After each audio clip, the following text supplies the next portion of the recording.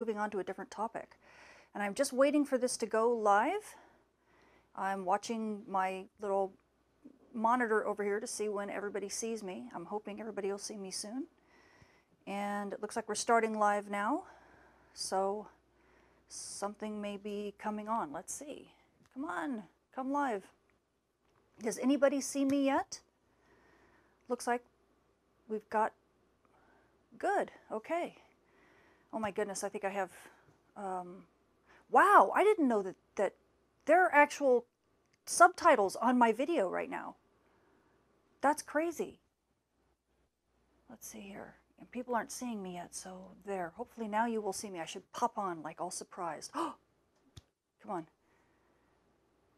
My face should come up. My body should come in just a second. I didn't end up finalizing the green screen and putting it on the main program, so that's why I'm a ghost. I'm still waiting for it to come up. Come on, guys. There I am. Okay. It's always kind of a trick getting this going, you know. There's never a dull day. Let me put it that way. There's just all these buttons I have to push, and everything needs to be just perfect.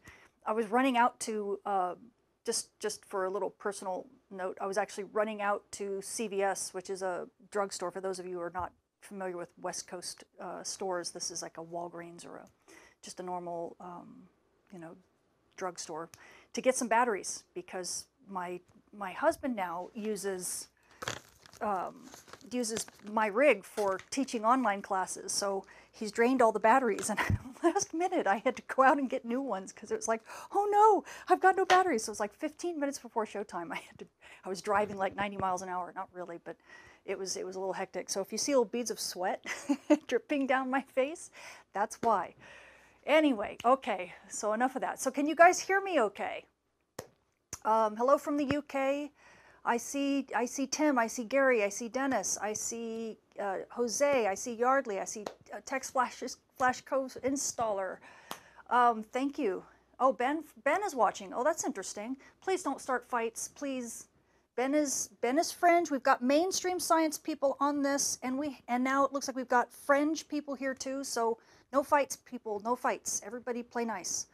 I don't want to see fights in the chat today. Okay. I want to see people ready to continue the learning. We are all in this together. So I appreciate everybody who joins, and this should be a lot of fun. We are beginning to get from Mexico. Hey, great. We are beginning to get into the final part of looking at radiation storms, and I'm going to talk about a few of the events today that have really rattled our whole perspective, and really should have. To be honest, I'm going to pull a couple events together. One I had talked about in, I think, 2 courses ago, in the very first part of this particular, the first part of this particular mini course series. And then I'm going to pull it together with something else that I haven't talked about for quite some time. I actually talked about it when I was talking about Carrington events. And it really kind of, when I slam the 2 things together, it really ends up making you kind of go, whoa, wow. Our timeline, our historical timeline of space weather is really radically different than what it could have been. And like I said, about midway through the course, you'll see why. And it ended up making a very interesting astrosociology question that I asked on my midterm for my Millersville students, who have all now graduated.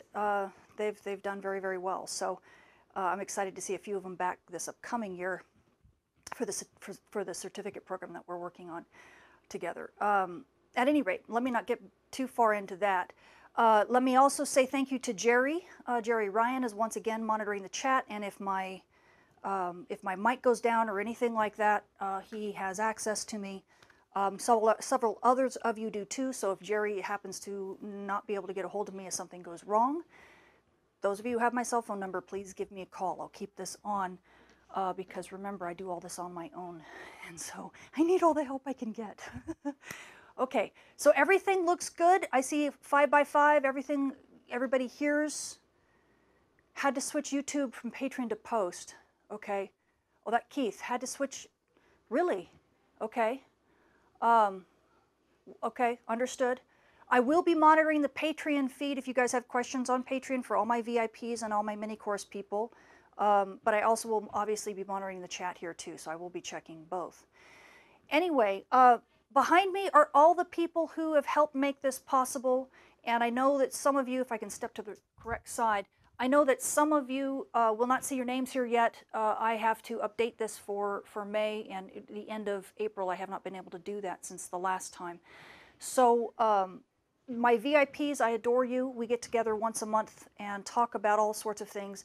My VIPs are the whole reason why I'm doing the whole Millersville thing. They've helped me steer this ship and really have kept me on course, letting me know exactly what the community needs. They're from all walks of life. They're all space weather users and stakeholders, and they keep me on the straight and narrow and help me stay focused into the realm of creating this field of space weather broadcasting, instead of getting kind of pulled back into the academic realm where a lot of my colleagues are. And I just don't think that's good for the community that we need to continue building and for the direction that we're going as a spacefaring race. So my VIPs, if you want to help steer the ship, please feel free to join. I've got a couple new people that are coming on board this month, and I'm super excited about it. And we're going to be having a meeting, I think, probably within the next week or so. Anyway, and then on top of that, I have, of course, all the mini course patrons. Thanks to all of you. You have helped design the content. Tell me where you want me to go, what you want me to look into, and what questions you need answered. And if it weren't for you guys, I would never even be doing any of these mini courses. They just wouldn't be possible. So again, thank you so much for all of this, your generosity and your encouragement over the last few years that we've been doing this. Okay, it means the world to me. So with that, is there anything that I need to worry about getting started? Everybody can hear me okay? Everybody can see me okay? I'm looking at the chat. Be sure to post questions. If I don't see them, don't be offended. If I don't answer them, don't be offended. Just post them again. I mean, this stuff goes at the speed of sound and the speed, I don't have the chance to really catch all the questions. And when I go back over the mini courses, because I do review some of them on YouTube, at least bits and pieces, I do see that I miss a lot of questions, and I do apologize for that in advance. So just keep posting, and I will take breaks during the middle of the course, probably several times during the course, to catch up on questions and try to clarify things that may not be super clear. Okay. So good. Everybody says audio's fine. 5x9. Thank you so much. By chance, are you a ham radio operator? If you're asking me, yes, I am a ham radio operator. I've got my technician's license, WX6SWW. So I am not on the bands yet. I will probably start getting on the bands as Solar Cycle 25 ramps up, because otherwise I'm going to be inundated with questions like, when is the new solar cycle going to start? I really have, I don't have any better answer than you guys. It's beginning to start. It's trying to start. It's up and down and up and down. There's two hemispheres of the sun that aren't really in concert right now magnetically. They're kind of, the northern hemisphere is lagging the southern hemisphere. The southern hemisphere has wanted to start the new cycle for probably more than a year now. And the northern hemisphere is just going, no, I ain't feeling it. I'm just not feeling it yet. So we've got to wait till the northern hemisphere gets in the mood. And I don't know how to do that. I've played a violin, I've romanced it, I've given the northern hemisphere roses, and it just, no, nothing's working. Anyway, so we just kind of keep hanging in there, but it is coming. So, okay, I might as well get started. I've kind of farted around long enough here. This is a chart that I always show at the beginning of the courses, just to remind you that there are basically 4 types of space weather that we care about affecting Earth. Okay, we have already done, well, essentially 3 of these. We've done the solar flares that you see here, the solar storms, which are coronal mass ejections that have come out. We've done something like 3 courses on solar flares, 3 courses on coronal mass ejections, those solar storms, and now we're working on the 3rd course of the solar radiation storms. And I'll go ahead and play the solar radiation storms. So if this is your first time catching solar radiation storm course, there are 2 other parts you're missing. And I will review a tiny bit of it just to get us, kind of remind us of where we've been and where we are going. And then I will talk about other sources of solar radiation storms than the sun. Okay, now you're looking at solar sources. These are actually coronal mass ejections that are being blown off, solar storms that are being blown off into the solar wind by the sun. And you'll see a blizzard here very shortly. It's coming. Ready? 1, 2, 3. Where are you? Come on. Bzzz, right there. There you go. That massive thing, That is a solar radiation storm. You'll see another one here in just a second. Actually, I think we just already had it. I got to pay attention to which screen I'm looking at. There's another one right there. These solar radiation storms, what you're seeing are particles, are energetic particles that are basically at relativistic speeds, and they're actually hitting the CCD of the camera in this particular this one. Let's see, is this way? Yeah.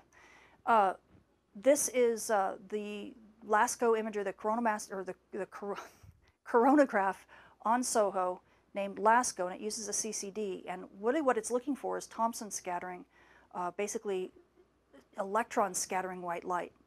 And so it's sensitive to particles that hit the actual detector, and as they go through the detector, they cause streaks. If they're really super energetic, these particles can go right through the detector and even out to the other side. And those are the streaks of light that you see. Both solar radiation storms, like what you just saw, and cosmic rays actually cause these streaks all the time. As a matter of fact, if you go look at movies from the chronograph on stereo or the chronograph on, the LASCO chronograph from SOHO, at any one time you might see on any of the images or something, you'll see little streaks. Those are typically galactic cosmic rays, which I will talk about shortly. And of course, you get the big blizzards like what I just showed there during solar radiation storms, and that's because you get this massive amount of flux. And all of those details are in the prior two courses, okay? Now, the one thing we haven't talked about is coronal holes and the fast solar wind. I will be talking about that in the next part of the series, but not today.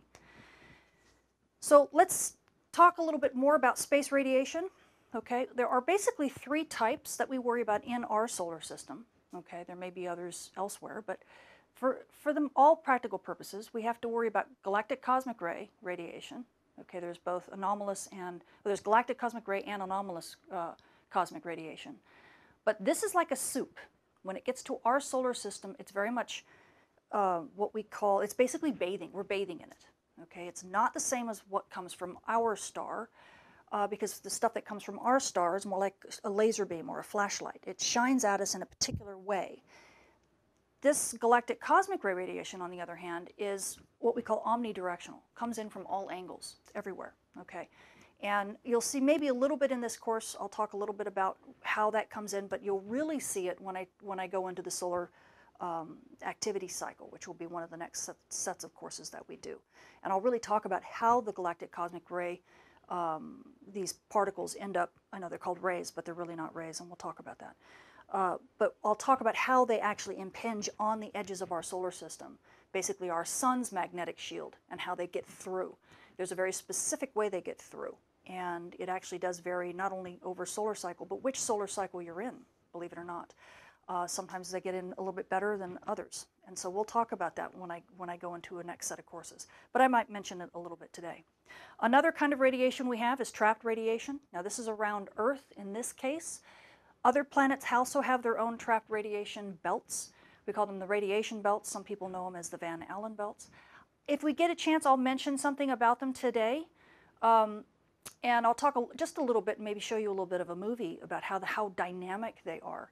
But I will not go into the heavy details of what goes on inside the Earth's magnetic shield, simply because that's a whole course in itself. Are you kidding? That's a whole PhD in itself. So that will be something that I'll have to go into later, because in that case, we'll probably end up talking very much about satellite anomalies and the health and safety of spacecraft, as well as people working in space, because that's very much what that near-Earth environment is like. But this is another type of radiation. A lot of this radiation comes from the sun or comes from galactic cosmic rays, but then it gets trapped inside the Earth's system. And what happens is that it begins to get accelerated, because the Earth's magnetic shield acts as like a particle accelerator, literally like a particle accelerator. And so these particles that sometimes are energetic when they enter, sometimes they're not energetic, they're very what we call thermal or cold, and these particles end up getting energized over time. And there's all sorts of dumping processes and things like that as well. But these have their own kind of class of particles, okay, so I won't talk about them too much today. And then the one that we focused on dramatically has been, right, solar radiation storms. These are the ones that come from the sun, and there's essentially two different types. The first two classes have been talking about these. The two different types are the ones that are driven by solar flares and solar storms, right? Okay, again, I'm just reviewing this very quickly. This is not, I'm not teaching this the first time. I'm just trying to get you oriented where we left off. Okay, solar flares will drive particles in a very narrow cone. They accelerate these particles very fast, but the solar radiation storms that come from solar flares are typically short-lived, maybe just on the time scale of about a couple hours or so, and you don't, depending upon where you are, you may not see them, and I'll show you why in a sec. The ones driven by coronal mass ejections, on the other hand, and if I, as a matter of fact, I may have, do I have these as movies? I do. Look at that. So I'll play a solar flare for you. You can see it right there, boom. Okay, and so you can get particles. That was an X-class flare, and that would actually drive some energetic particles along the magnetic field. And again, that was all from the other class that we talked about. And then here is a coronal mass ejection. So these are what we call the big solar storms. You can see it launching out of the sun right here. Whoops, right here, sorry. And you can see it frozen here and then on this side of the page. And then when the movie starts again, it begins to move out. You can see the sun on this side, and then we're going out into the coronagraph. So now we're going clear out into space, about 15 sun lengths out. And you can see that loop continuing outward. In front of that loop, if I freeze this before it gets too weak, too dim to see, hopefully you can still see it. In front of this loop, and again, I'm going over this quickly because we've gone through all this stuff before. In front of this loop is a big shock wave, okay, especially if the CME is fast, obviously. It's moving up very quickly. This shock wave is what helps drive the particles you get from, let's say, a solar flare. It drives them to higher energies. It also helps the particles spread out in space. So instead of just having a small little jet from, let's say, a solar flare that drives a small set of particles out into space along a narrow set of what we call longitudes, okay, just a small cone, like a flashlight. What happens with a coronal mass ejection, with one of these big solar storms when it's launched, is it takes that seed population, and because of that shock wave, the whole shock wave now is covered in this stuff, and the particles then kind of scatter all around it. There's all these very specific processes that occur that allow the particles to kind of wind their way through the shock.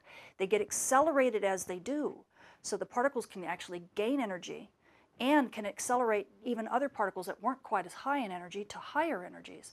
And it also spreads them out in longitude. So now instead of getting a thin beam of a flashlight, you now have a floodlight, okay, of these particles. You have a huge amount of particles over a very wide set of longitudes. And we didn't even know that happened until, I don't want to go on the Parker spiral. Oh, let me go to here. We didn't even know that until really like the 70s and 80s.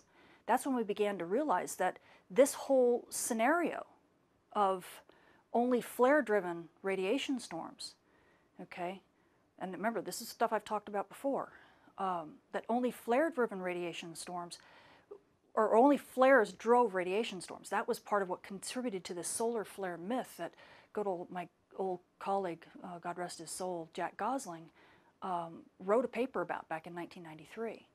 We used to think, up until about the mid-90s, that solar flares were the only things that caused coronal mass ejections and caused radiation storms.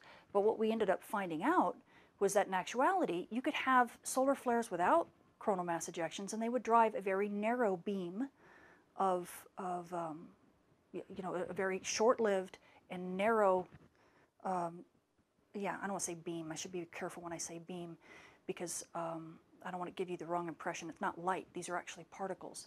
But a narrow swath of radiation particles, radiation storm particles out toward Earth or some other planet, but in this case it was Earth. And then we'd have these coronal mass ejections that would then have this big, see this, the big black shock wave in front right here. The little yellow banana, that's supposed to be the CME, okay? Looks like a hot dog resting in a hammock. I don't know. It's kind of silly, but go with it, right? I've made fun of this picture many times before. Everybody also knows what the other picture looks like with the solar flares. That actually made me kind of grimace the first time I saw it. Very, very provocative. But so we have a hammock and a hot dog and a hammock, and then we have, I don't even want to talk about what we have over behind me. But in this case, the shock wave is what causes the ability for these particles to spread out in longitude. And it's the CME being so wide, and actually the way it expands out as it goes out into interplanetary space. Because of the way it expands out, it then ends up having a shock wave that's so wide. If you want to get into the details of how coronal mass ejections expand and why, you basically have to look at something in a radial, or in a spherical geometry. Things in a spherical geometry have a tendency to expand very, very wide in azimuth, like this hot dog has. Okay, but that's a different talk. At any rate, the reason why you're seeing these curved lines, if you recall, the reason why you're seeing all these curved lines in here, this is part of that Parker spiral. Now again, I'm not going to go into the details of the Parker spiral. I'm going to back up a little bit so you can see it here. The Parker spiral is really how the sun's magnetic field is embedded in the solar wind. Granted, the solar wind is actually shooting parcels of plasma out straight radially, okay? But just like a sprinkler, you've seen those sprinkler heads that spin, right? Anytime you see the water that's coming out of the sprinkler heads, it looks like it's in a pinwheel fashion, right? That's what happens with the Parker spiral. And like I said before, I've talked about this, so I'm not going to go and belabor it because I want to get to the new stuff. But if you need a refresher of how the Parker spiral works and how, it basically is the same kind of thing as what a sprinkler head, a moving sprinkler head creates. You can see the sun down here. Because the sun is rotating, as the sun rotates, it will spit out these particles, the solar wind, in radial fashion. But if you have a magnetic field that's threading through all of that and it's connected to the source region, it's going to cause the magnetic field to be bent in a spiral. And the reason why that's important is because radiation storm particles are charged. And because they're charged, they end up seeing electric and magnetic fields. So they will spiral around the electric magnetic field, or around the magnetic field, with what we call a gyro motion. Okay, and I think I have that up. Oh, I'll show that in a second. I should have rearranged these slides a little bit.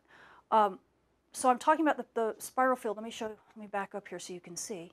So here's the sun, right, down here.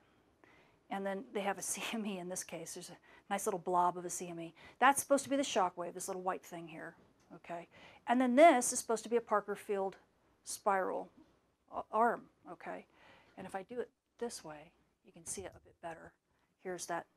So here's a radiation storm. Let's not use a CME. Let's just use a radiation storm.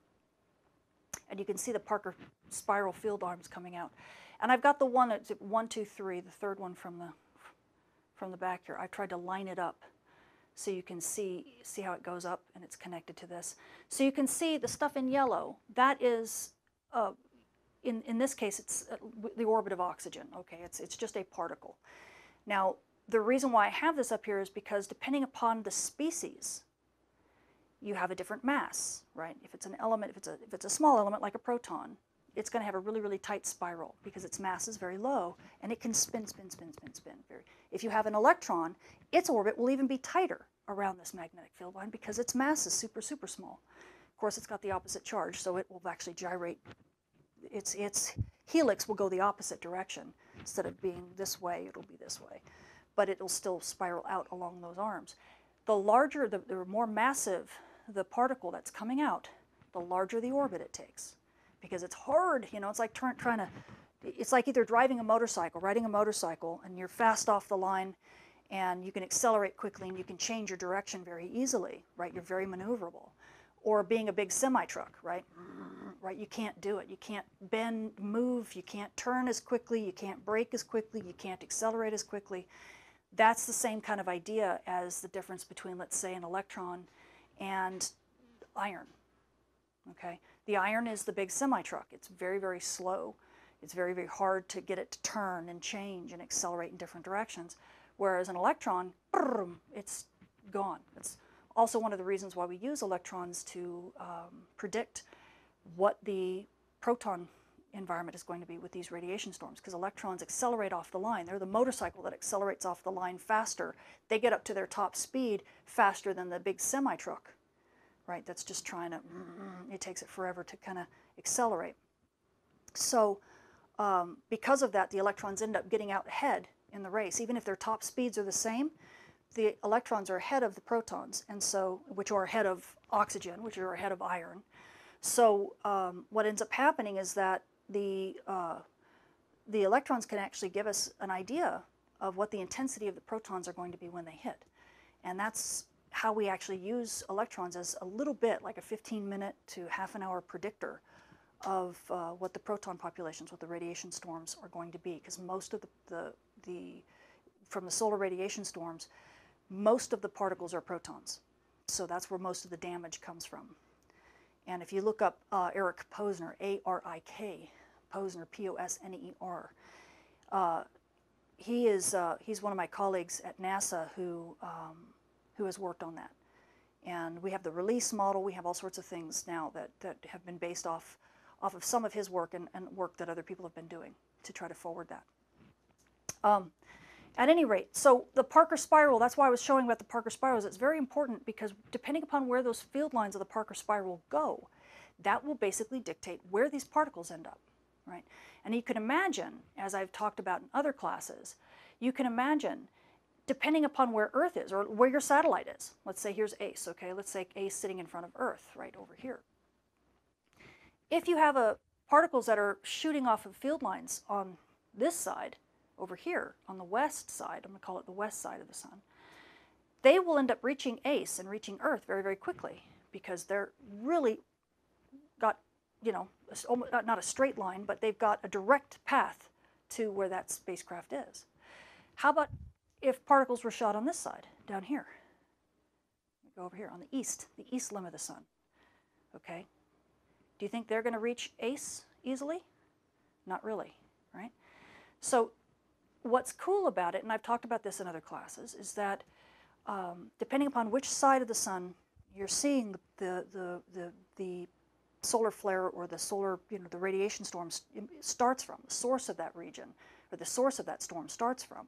If it's on the west limb, the east limb, or right, you know, on the Earth-Sun line, that will dictate how quickly you see it and what kind of shape the signature it will have when it hits Earth, where the fluxes will rise slowly and then peak, whether the fluxes peak right away and then just die off, that type of thing. So I've gone through all of that, and again, I don't want to belabor the point too much, but let me go back to this one.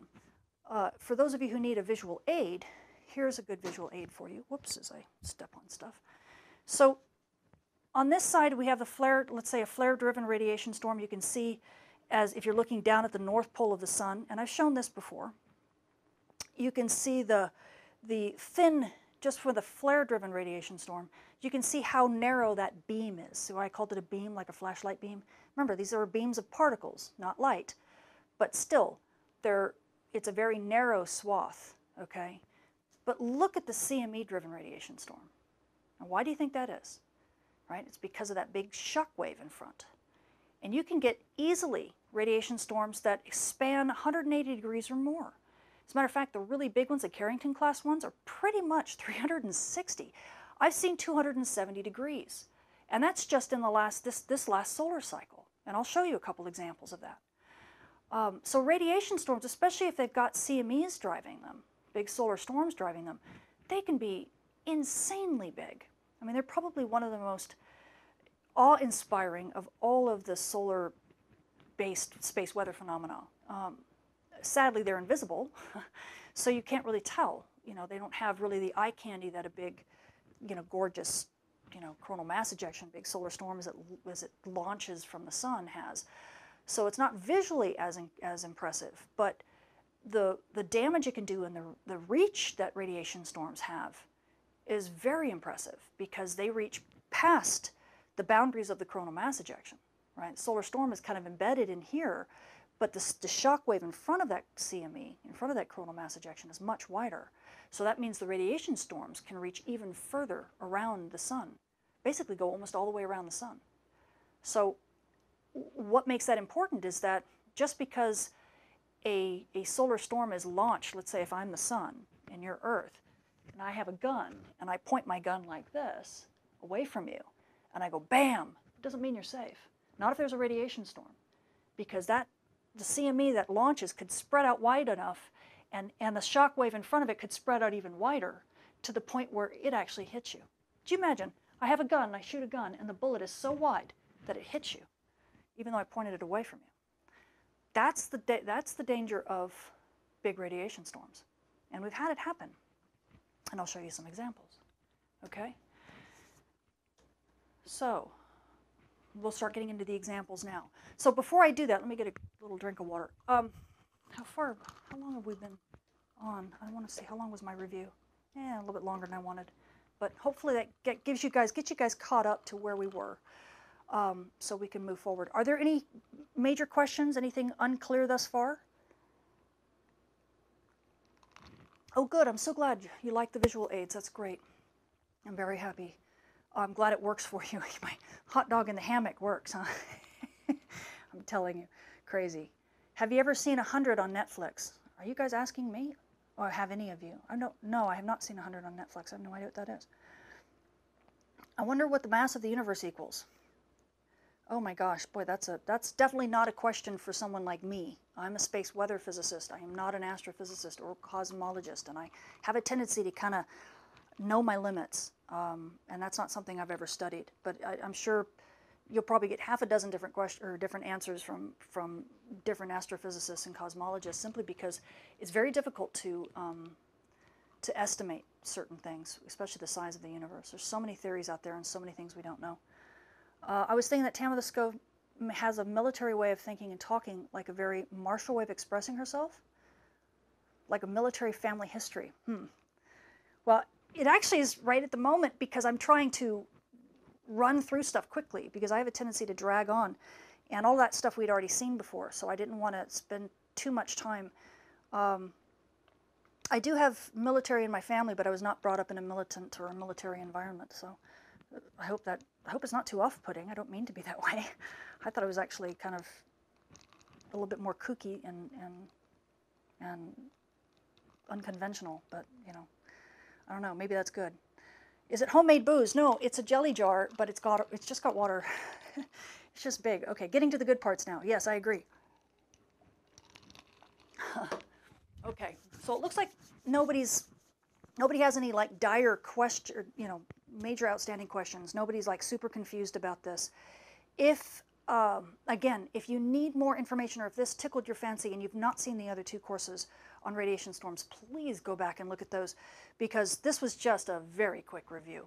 All right, I really didn't want to spend much time on all that stuff. Okay, a mason jar. Yeah, I know. I just do. I don't know. Don't ask me. Okay, good, easy going. Good. All right, so let's get into some fun stuff. So right now I'm going to start going into some of the events that should kind of open your eyes a little bit. And then we'll get into galactic cosmic rays. So I want to show maybe 2 or 3 events. Some of them I kind of gave a preview in the last course, but some of them you haven't really, I haven't put the pieces together yet. So what you're about to see is the same radiation storm thing. I think it's on this side, am I correct? Yes.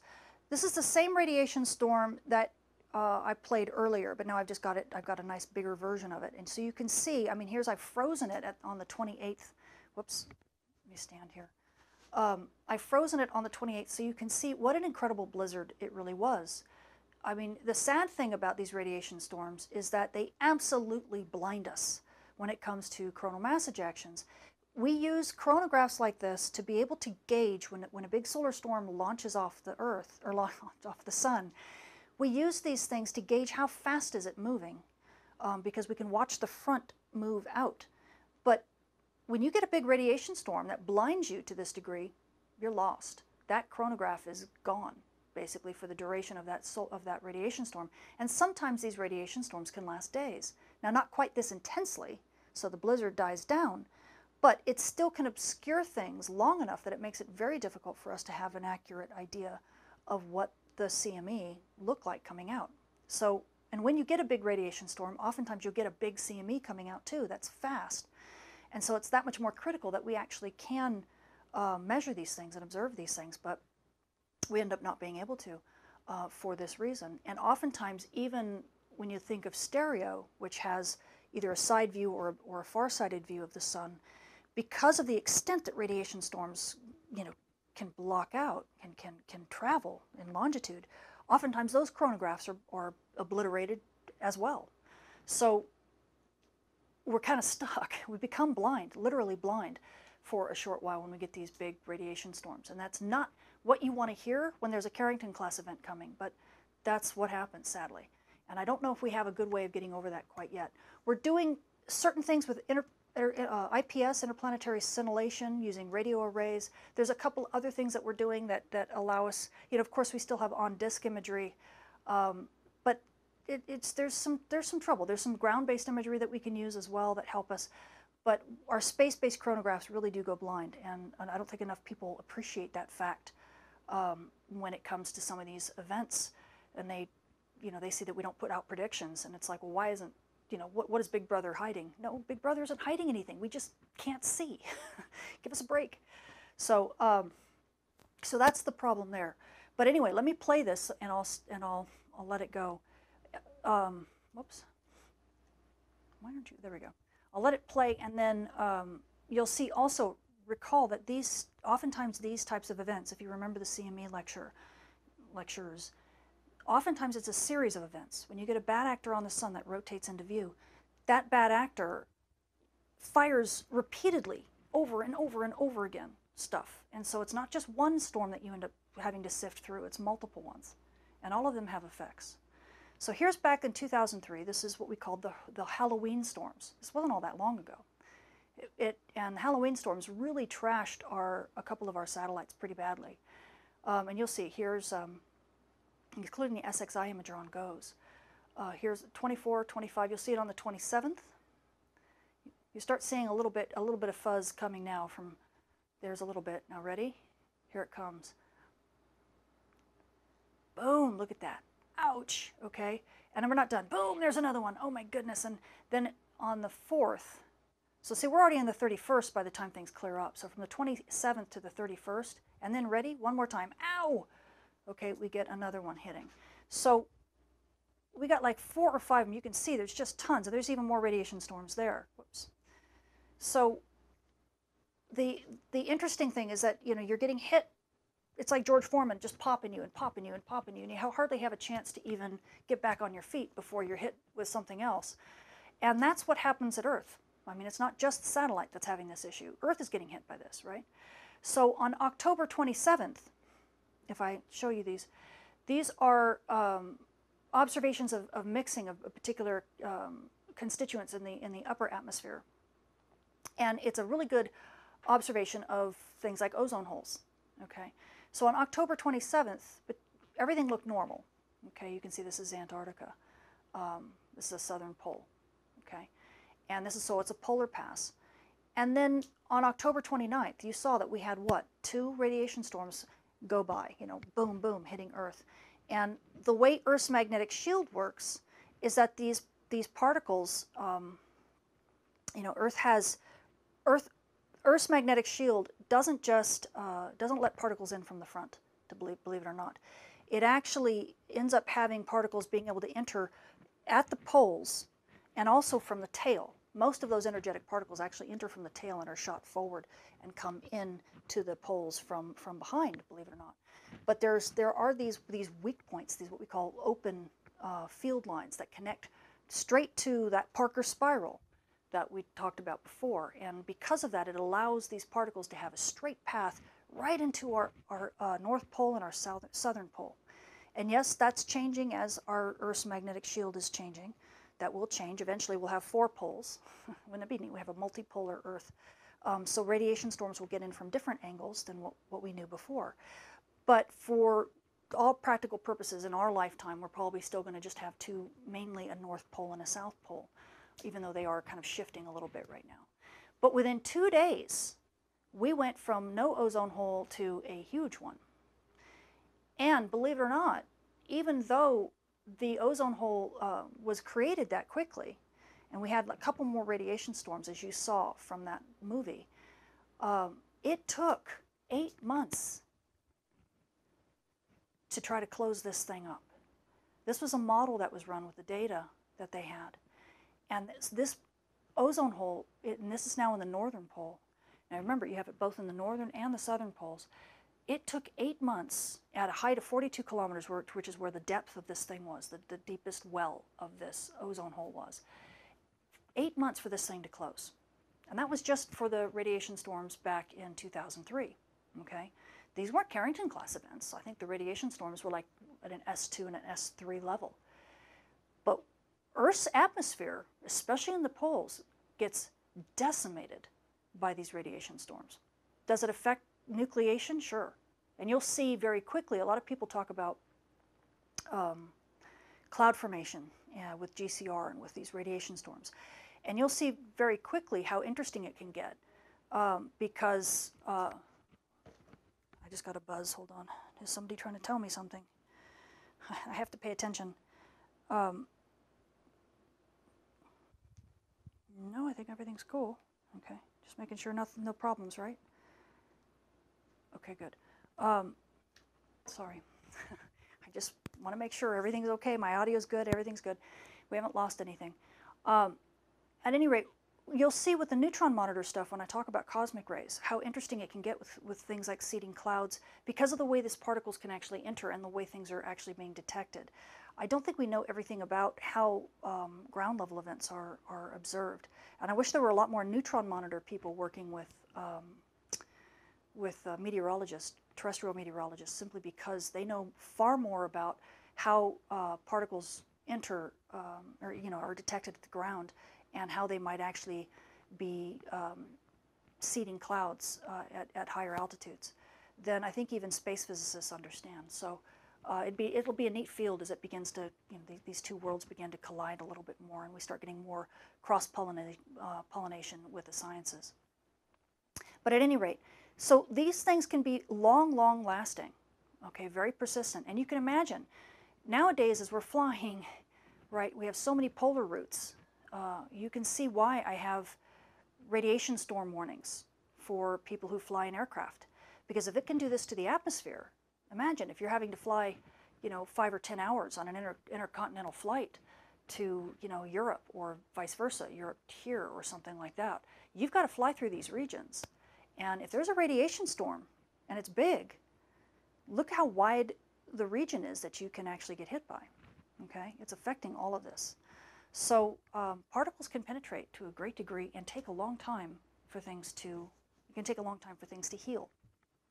A lot of people think that the CFCs and the chlorofluorocarbons right back in the 1970s are the only thing that damaged the ozone holes. It's not true at all. Space weather does it all the time. Okay, so now I'm going to show you the Carrington class event of 2012. And I did show this last time. But I'm really going to show it to you more, not so much for the Carrington, the event itself, but more for setting up the event of 2017, or the series of events in 2017. And as you can see, this is a movie from NLL. NLL is our space weather. This is from NASA. And we've got one at NOAA as well, but this is the NASA version of the model. What you're looking down at is the north pole of the sun. And again, you're seeing that Parker spiral, okay? And I'm not going to go into super detail about what everything is, but that's what the dashed lines are, essentially the magnetic field lines that are threading through whatever planet or spacecraft that is connected. So the little red dots or the little yellow circles or something like that, you can see what they all mean: Earth, Mars, Mercury, Venus, all up here. So you can kind of get an idea. And then the Parker spiral field lines are what you're seeing, trying to show you where the source region on the sun is that's connected to that. So if they were to actually see a radiation storm, for example, you would know where the source region of that would be, okay? Or if a radiation storm were to happen at a particular source region, that it would most likely hit that particular thing, that particular planet or spacecraft very, very rapidly and be very, very intense.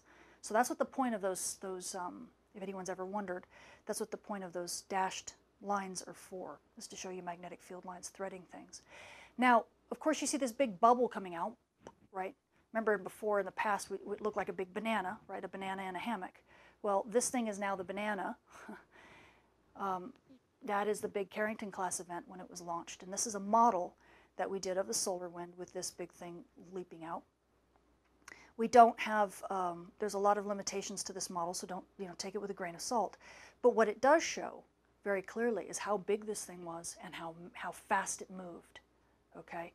So if you get out to, let's see if I can put my hand right about where it is here, okay? Right there, that, well, and that's little square, the red square, that's stereo A. That is the orbit of Earth, okay? And you can see, if you look at the dates and how quickly it passes, that thing got out to the orbit of Earth in about less than a day. Okay, this thing was fast. So this was definitely considered a Carrington-class event. Stereo A actually saw it. It went right through stereo. Don't worry, it doesn't hurt the spacecraft because the spacecraft isn't in Earth's magnetic shield. If it were in Earth's magnetic shield and Earth's magnetic shield took all that energy, yeah, then you could get some real damage to the spacecraft. But the spacecraft sitting in interplanetary space, it doesn't care.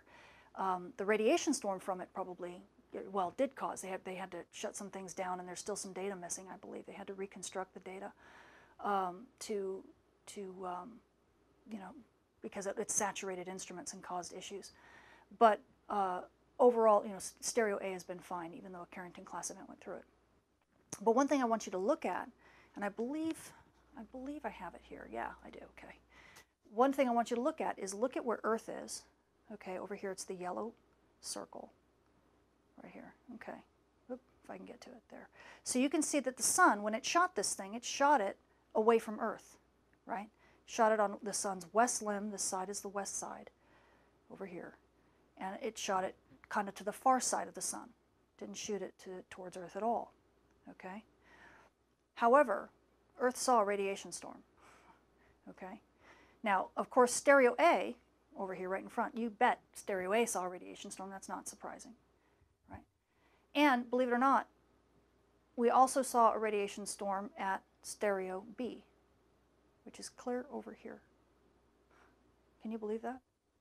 All the way on this side. So let me show you this. So here's the data that went with it. Here is the stereo A when it actually saw this big coronal mass ejection and the solar flare that went with it. You can see, look at this massive region. I mean, it was just a very, very large region that caused this eruption. And the radiation storm, as you imagine, took off right away. If I flip to this side, stereo A is showing, there's multiple instruments here on this. This is a time series that goes from the 23rd, essentially, of July to the 24th of July. And then up on this axis is just intensity. Okay, so how many particles are you getting at per second or something through an area, through the instrument. Okay, the instrument's a defined area. We call that flux, and there's all sorts of ways of defining it. But just know that it's how many particles are passing through a specific target in a specific period of time. Okay, and that's what they're measuring here.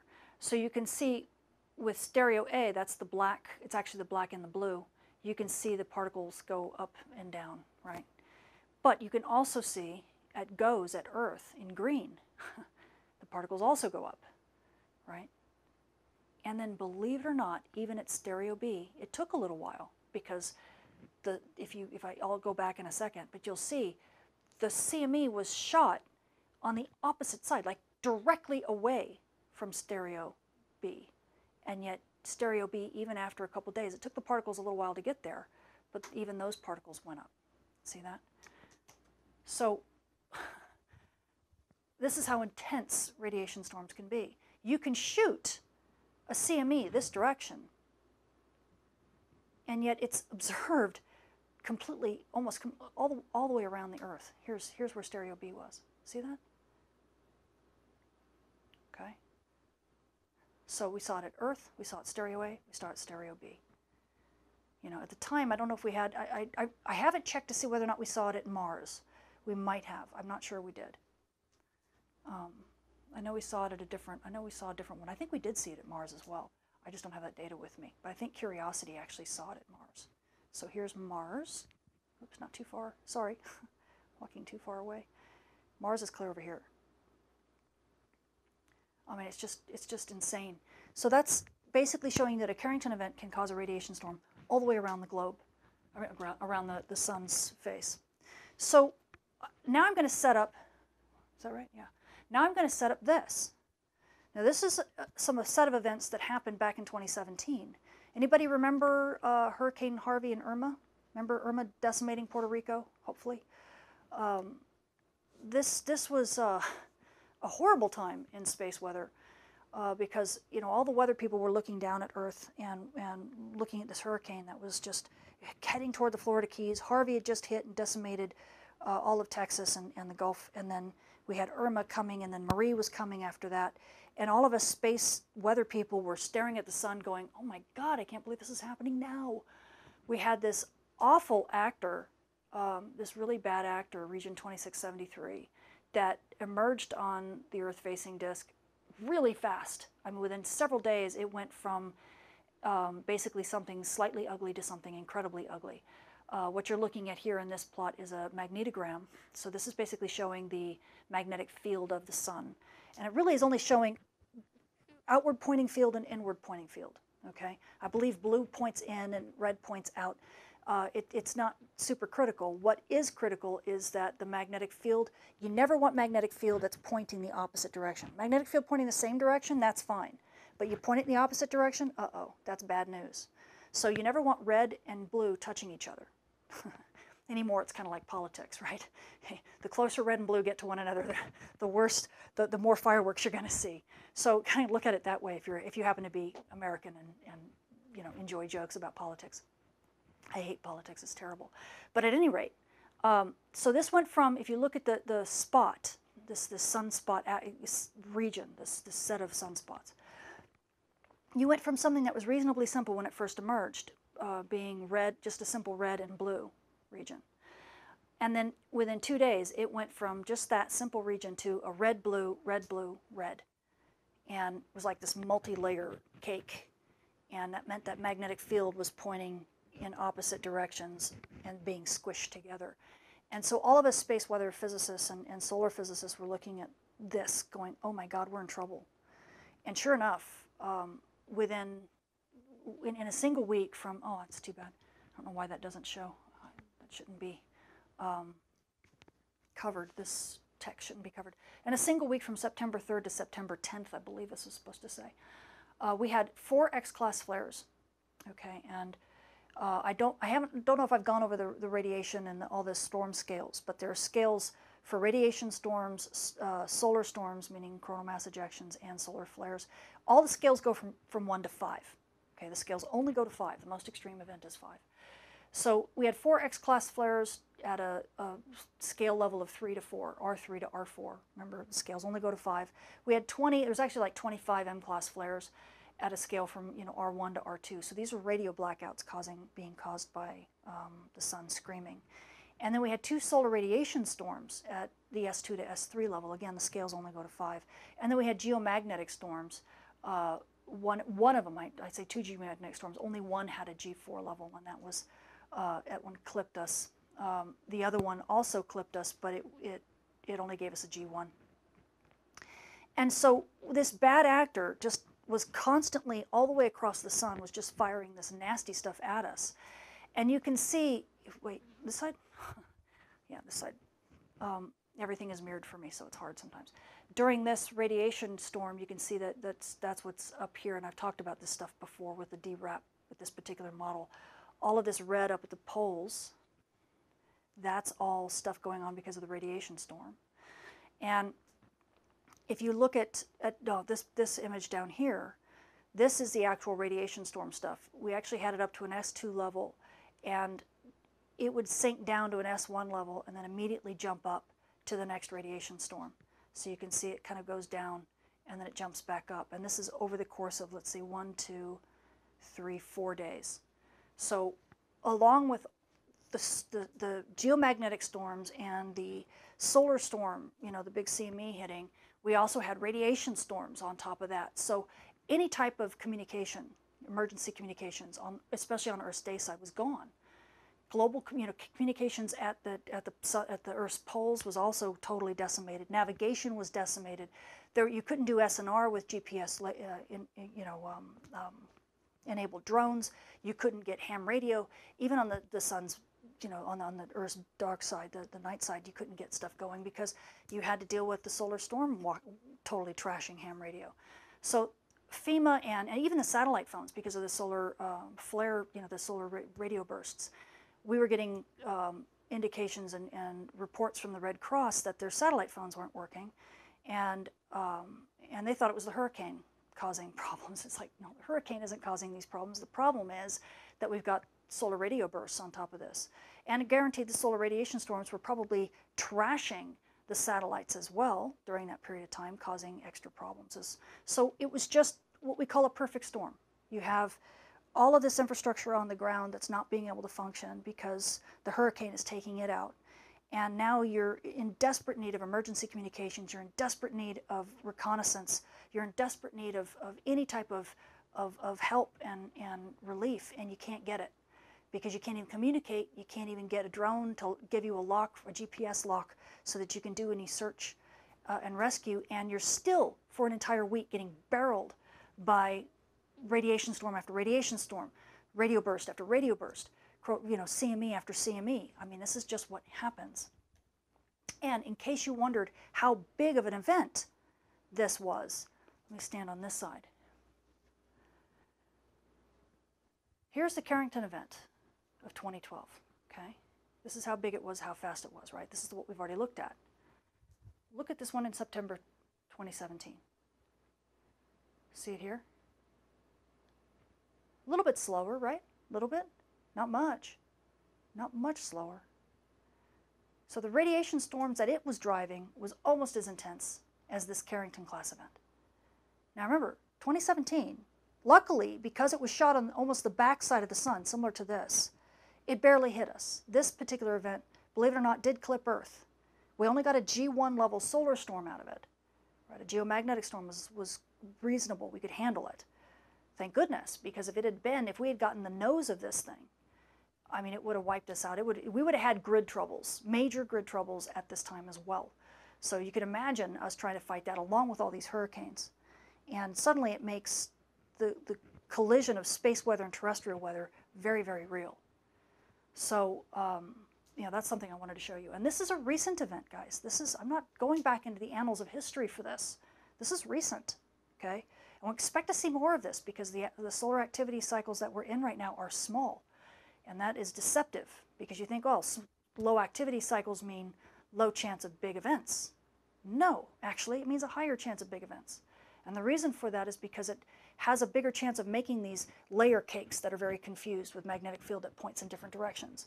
Simply because the sun's hemispheres, the magnetic hemispheres, are out of sync. They're not in concert. When they're in concert, they add to one another and drive really large amplitude cycles, but their magnetic fields are working together. When they're out of sync, they don't drive as big a cycle because they're not really in sync with one another, and so they fight each other, but suddenly the magnetic field gets very complicated. And it's the complicated magnetic fields that can drive massive events. Okay? We may not get as many of them, but we get them, and they can be more intense. And that's why you're seeing us talking about Carrington events far more recently than we might have a while ago. And that's why we keep saying things like, well, space physicists aren't trying to say that, we're not just trying to scaremonger. We're trying to say, look, we just happen to be in the low activity cycles, and these cycles are the ones that drive Carrington class events. And oh yeah, by the way, it's a 100-year storm and we are overdue, and that makes sense because the sun is in that cycle now. Now, there have been Carrington events that have been fired, as you can see.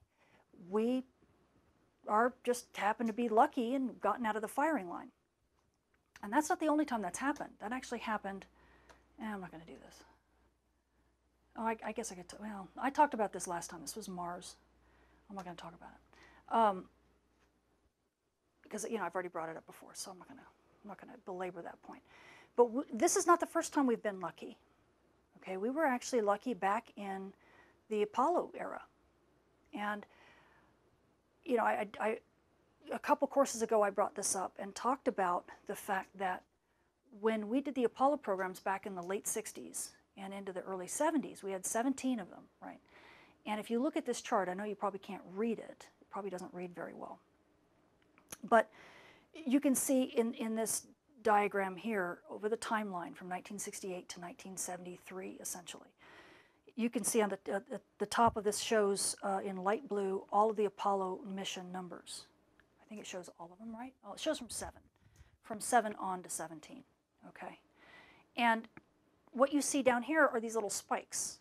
And I've mentioned this before. And what these spikes are solar radiation storms, okay?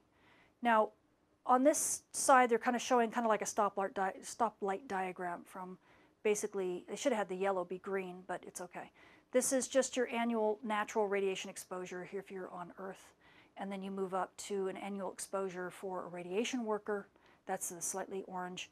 And then you get deeper orange, and then this is like, you know, radiation sickness if you were to get exposed to this degree of radiation. And then the red, of course, that's fatal.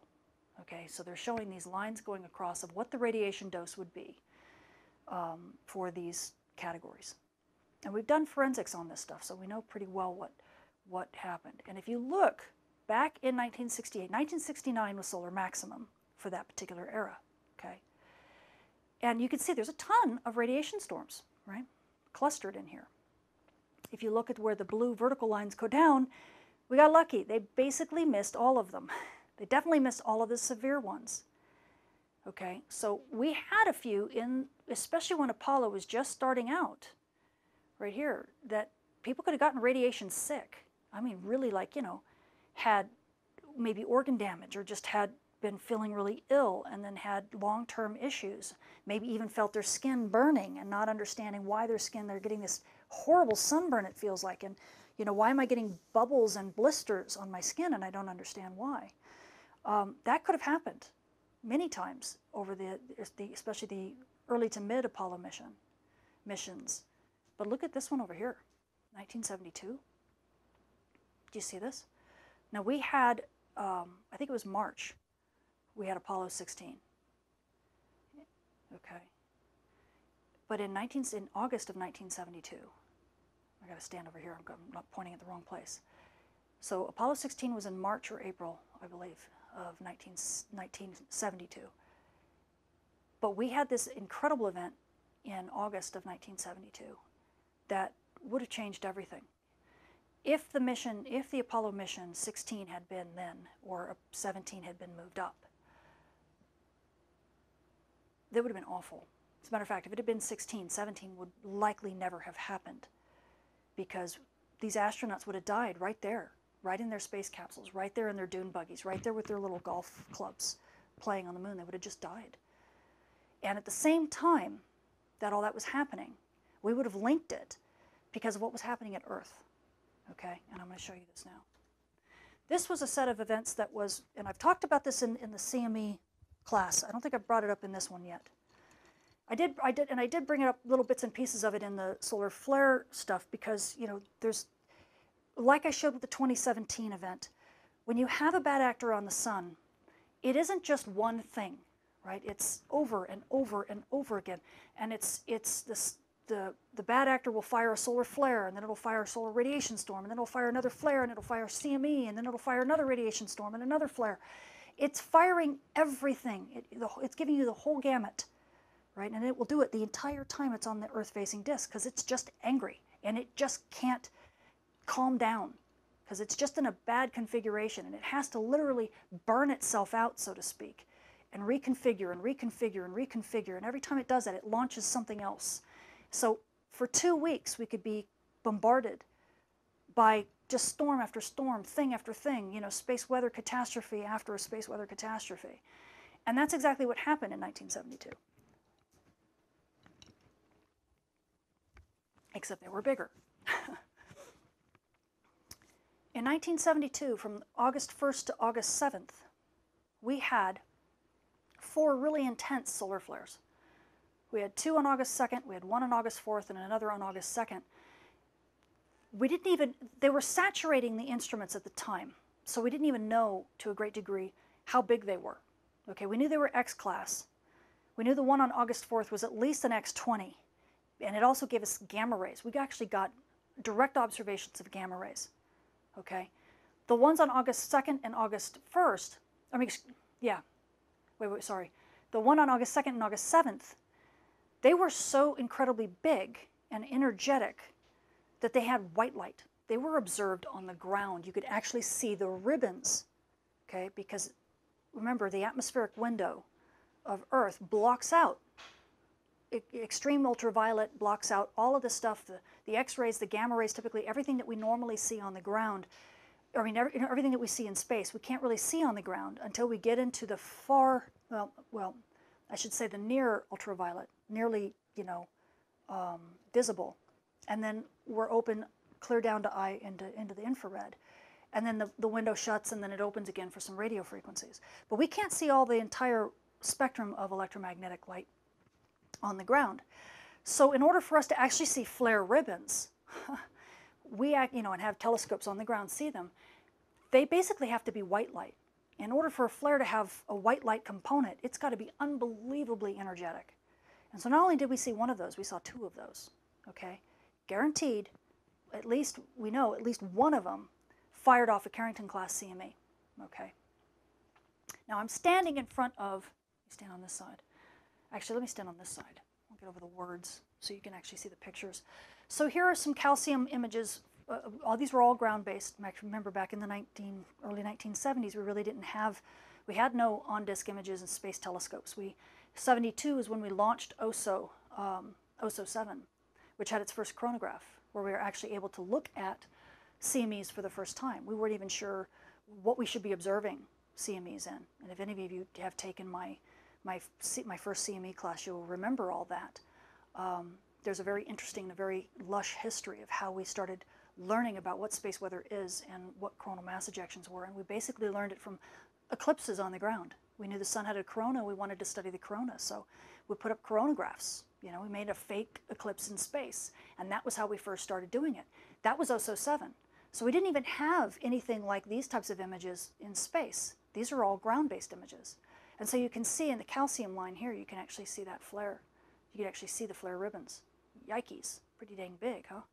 A close-up version of the sunspot, this is what it was a sunspot grouping like this. We did not have magnetograms at the time, so we can't give you which one's red, which one's blue. But guaranteed all of these probably have tons of red and blue and are very massive. Probably each one of these close to one another is a different color.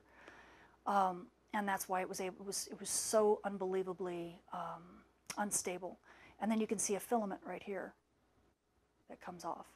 And that filament, I think, lifted off, at least partially lifted off during the big, from the ground-based observations with the Carrington-class event. It had that filament in it. So when this event happened, it created, as you can see from looking at the words here, it created an extreme radiation storm, okay, that disrupted the spacecraft and their instruments even back then. Okay, now, and I'll show you some more things that it did. The radiation storm caused an ozone hole that lasted 4 years. Can you believe it? They studied this. It lasted 4 years. Remember the one I talked about before? The Halloween event? Lasted 8 months. This lasted 4 years. Can you imagine? And then it destabilized part of the North American power grid way back when the power grid wasn't anything like it is today. And this is the part that was classified until just recently, just a couple of years ago. Dolores Knipp started, a good colleague of mine. If you ever want to read her paper, it's open in Space Weather. She's the editor of Space Weather. And I do believe you can get this paper as open access. But she had worked for the Air Force for quite some time, so she had a lot of connections and was able to hop on a recently declassified set of events that occurred that caused 2,500 sea mines in Southeast Asia to detonate. And I know it made a big buzz when it first came out, her paper, because it's pretty crazy.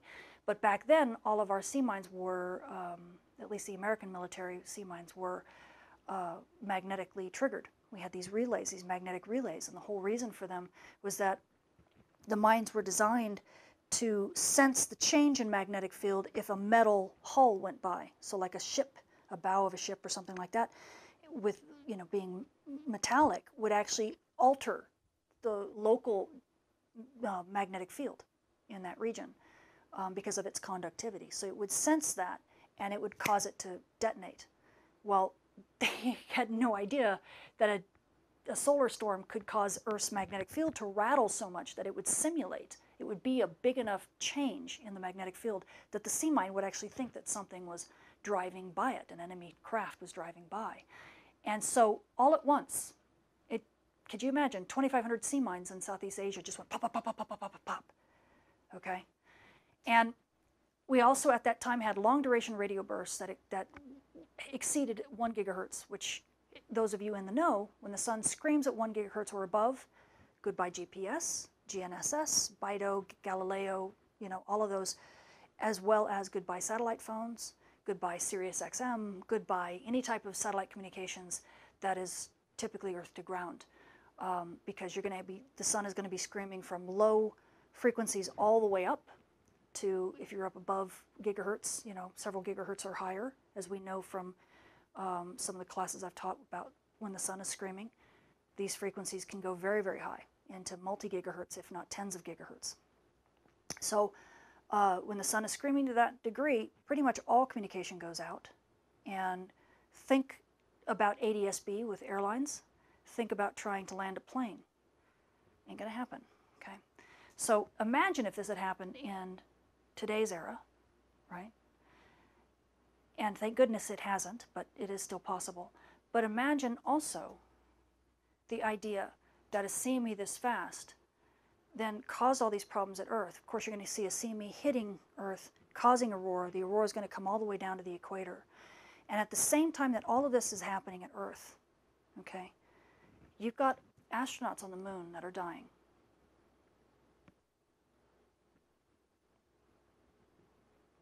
Pretty intense, huh? I mean, this is what our life could have been. Now, imagine if that happens now, right? Just think about that, because I'll get back to that. So here's the CME that hit. Am I going to? No, I'm standing in front of it again. So here's the CME that hit. Those of you who have been through the CME course know a CME that's traveling at, over 2,000 kilometers a second, which is what you're seeing right here, the velocity, the speed, basically. This is all reconstructed. It's the fastest CME that was ever recorded back in 1972. Okay, still to this day, it's the biggest we've physically recorded.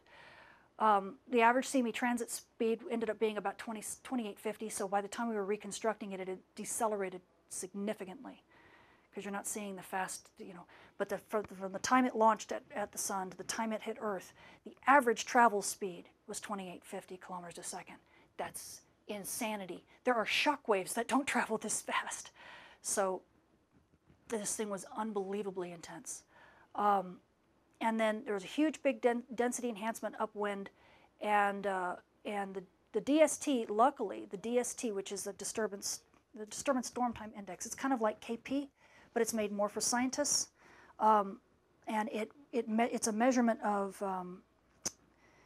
really what we call the ring current. It's kind of like the radiation belts, but the low energy part of it. There are particles that travel in that same ring, but they're low energy, they're colder. And they tell us they have a huge influence on how our magnetic shield is changing. And that's really what the DST measures. But what it showed us when the DST index only hit this minus 125, which is nothing. We've seen big storms like this. You would expect it to be minus 300 or even higher, or even deeper. So minus 125 is not that intense. The geomagnetic storm that hit us really wasn't nearly as intense as what it could have been, most likely because the magnetic field wasn't oriented the right way. So we got very, very lucky, even with the 1972 event, because it was incredibly fast and incredibly powerful. Now imagine if this, to this day and age, before I even talk about I guess I'll talk about this now. This is the atmospheric, and I probably can't even show you very well because this is a very old plot. But this is at 38 kilometers altitude, okay? And this is what happened with the radiation storm. So now we have the radiation storm hitting the moon. We have the radiation storm, and the radiation storm hitting Earth. We have the CME hitting Earth at the same time, and detonating sea mines. We have aurora coming down close to the equator. We have radio bursts that are exceeding 1 gigahertz. And now we have our ozone hole that lasted 4 years. during this period.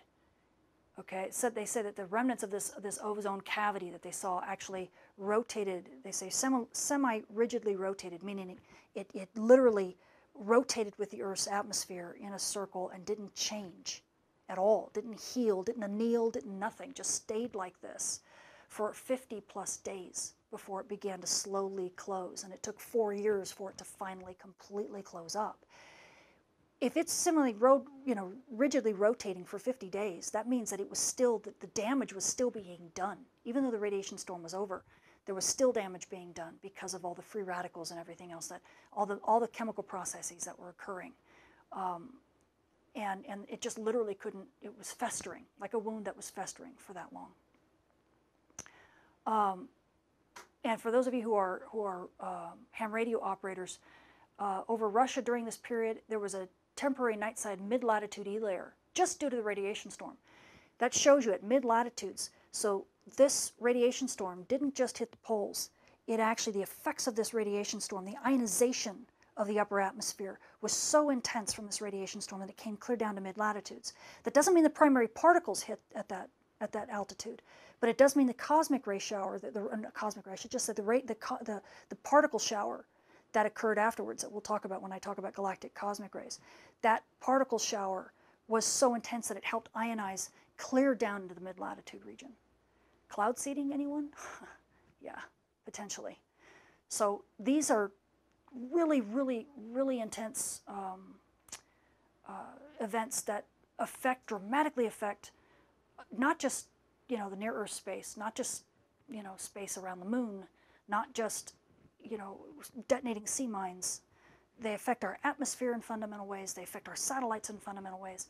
So if I try to wrap this up and get you to kind of think about how radically different our world could have been back in the 1970s when this event hit, if Apollo had been connected to it, if astronauts on the moon had been dying in Apollo 16, getting sick and just dying right before our eyes, while the sea mines are being detonated, while our atmosphere is being torn apart, while ham radio operators are first being blocked and then getting a weird sporadic E-layer, and our atmosphere is dramatically changing, when we're getting aurora down to low latitudes, where we're getting grid failures and issues.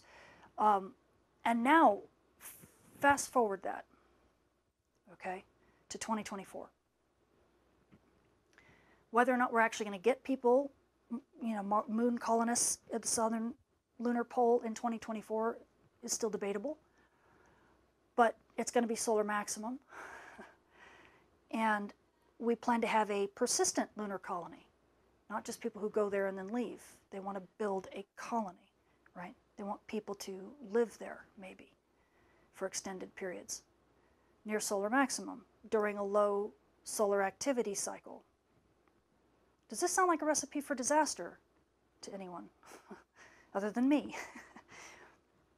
The difference now is that not only will people be on the moon who may or may not have a chance to duck for cover underground or in their little lunar habitat, and I should show you some of the lunar habitats. They have water walls, literally water walls, to try to protect them from the radiation storm, but they have to get into these like coffin-like things and stay locked in this thing for what, hours, days?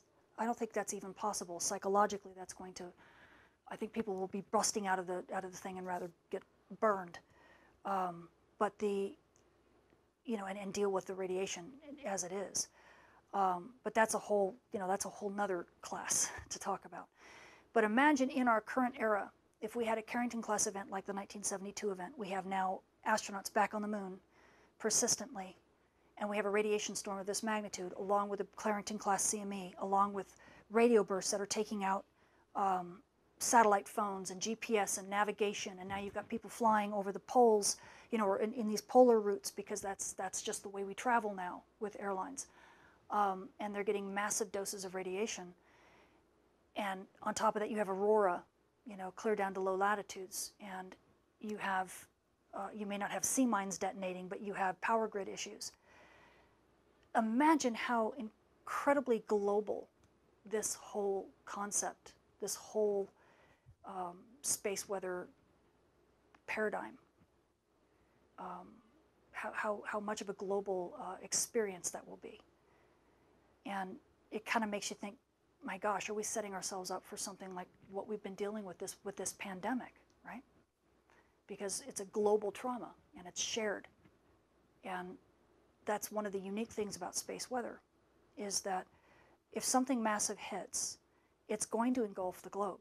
It's going to be on a global scale. And really there is no analog in terrestrial weather where one weather event hits globally and everybody shares in what's happening all at the same time. That's very unique to this day and age in terms of us understanding it because of what's going on with COVID-19. So think about that. Just kind of let that resonate in your mind and realize that, you know, we are potentially setting ourselves up for something pretty intense. And I know this went a lot further than just radiation storms, but the radiation storms are going to be the thing that will be the detriment, you know, will really destroy the astronauts. If we get something that is going to just galvanize our consciousness about space weather, it's going to be a lethal radiation storm that is incredibly massive and takes out something like our lunar colonies. And I'm not even talking about going to Mars. Mars is a whole nother animal, because Mars's atmosphere is so thin that it's not much better than being on the moon, right? The moon has no atmosphere. It cannot be shielded from solar radiation storms, or even galactic cosmic rays for that matter. Mars has a little bit of an atmosphere, and it lulls us into a sense of complacency, thinking it's just like Earth, and that we will be protected on the ground from these big particle radiation storms, just like we are at Earth. In actuality, that's not true. Both galactic cosmic rays and solar radiation storms hit all the way to the ground at Mars. So it's going to be far more like a lunar colony and the challenges that they're going to face than it is being anything close to analogous to colonies on Earth. So we have a lot to think about when it comes to these things, and really, when it comes to the dangerous part of space weather events, it's really the radiation storms that are the hardest to solve. Everything else is pretty transient, but man, when radiation storms hit, it can be life or death for people who are spacefaring. And we really need to be taking these things more seriously than we do. So that's I'll get off my soapbox now, but hopefully that you know, gets you thinking about what era we are very rapidly, you know, charging off into, going tron, tron, tron, and, you know, let's do it, let's Elon Musk everything. And yeah, someone needs to pull the reins back just a smidge, because, you know, if we're not in trouble, if we're not careful, we're going to get ourselves into the heap of trouble that we got lucky enough to miss back in the Apollo era. And that could bring space exploration to a screeching halt very quickly for a lot of people, and that would not be good. I don't think anybody who's a Star Trek fan would ever want that to happen. I certainly don't. So I'd rather us be a little bit less cavalier and ensure that we will be spacefaring into the future, rather than have something horrible bite us in the butt in the very wrong way, and then have everybody be so petrified of space that no one wants to send, you know, the whole concept of asteroid mining and living and working in space and colonizing other worlds goes out the window. But it's a real possibility if we're not careful. So, okay. So I'll take a pause for a second, because I think what I'm going to get into here, yeah, I could talk about the geomagnetic fields and stuff, but I already did. These are the massive impacts for this event. All of this stuff is in Dolores's paper, by the way. So like I said, you can get it, Dolores Knipp's paper. But I talked a lot about this during the Carrington class event, CME class, where we talked about events. Here's the neat thing of the minefields. This is the stuff that was, here's an example of one of the mines going off in the right way when a ship goes by. But 2,500 of these detonated, bam, bam, bam, bam, bam, bam, bam, during that big solar storm. And that wasn't even the biggest solar storm. It was, like I said, a DST of -125. It's not even half the size of some of the bigger ones that we had back in like 2003. And it's all probably because the magnetic field was all pointed northward We got lucky. So we've been extremely lucky in many ways, and that luck will run out, and we just need to be savvy about it. So I'm going to go, so I'm going to go into other sources of radiation storms. But before I do that, let me check the chat, and I'm going to check the chat and I'll check Patreon to see if there are questions. So please post them if you have. How did those storms correlate with the cosmonaut missions? I don't know. I don't think any of the cosmonauts got radiation doses either, but that's a very interesting question because I have not looked. I am very, American-centric, unfortunately, and so a pissed-off sun gun. That's funny, and so I don't really know. And what I'm hoping is that there's going to be a lot more medical research into this stuff. We are now beginning to see people who are medical researchers who are working with radiation, who are looking at the same thing that we look at when we do when we look at spacecraft parts. We test them for all different types of radiation. There's all sorts of different ways you can dose a part to see if it's robust against space radiation. A lot of people use cobalt-60, which is not necessarily very smart. A lot of people just use really highly energetic particles, like relativistic particles, and that's not necessarily very smart. You really have to dose your part based on what environment they're going to see. And we know enough about our environments now that really, nobody has an excuse not to test their parts, what we call test as you fly. One of the ways that we test as we fly is we do something called ELDERS, which is extremely low dose radiation. So you do very low dose rates over a very long period of time, because there are, like galactic cosmic ray background, for example, is a perfect example of that. A trip to Mars in that low dose, galactic cosmic ray bath that we're going to talk about here in a minute is a perfect example of where ELDERS style testing is very important for parts.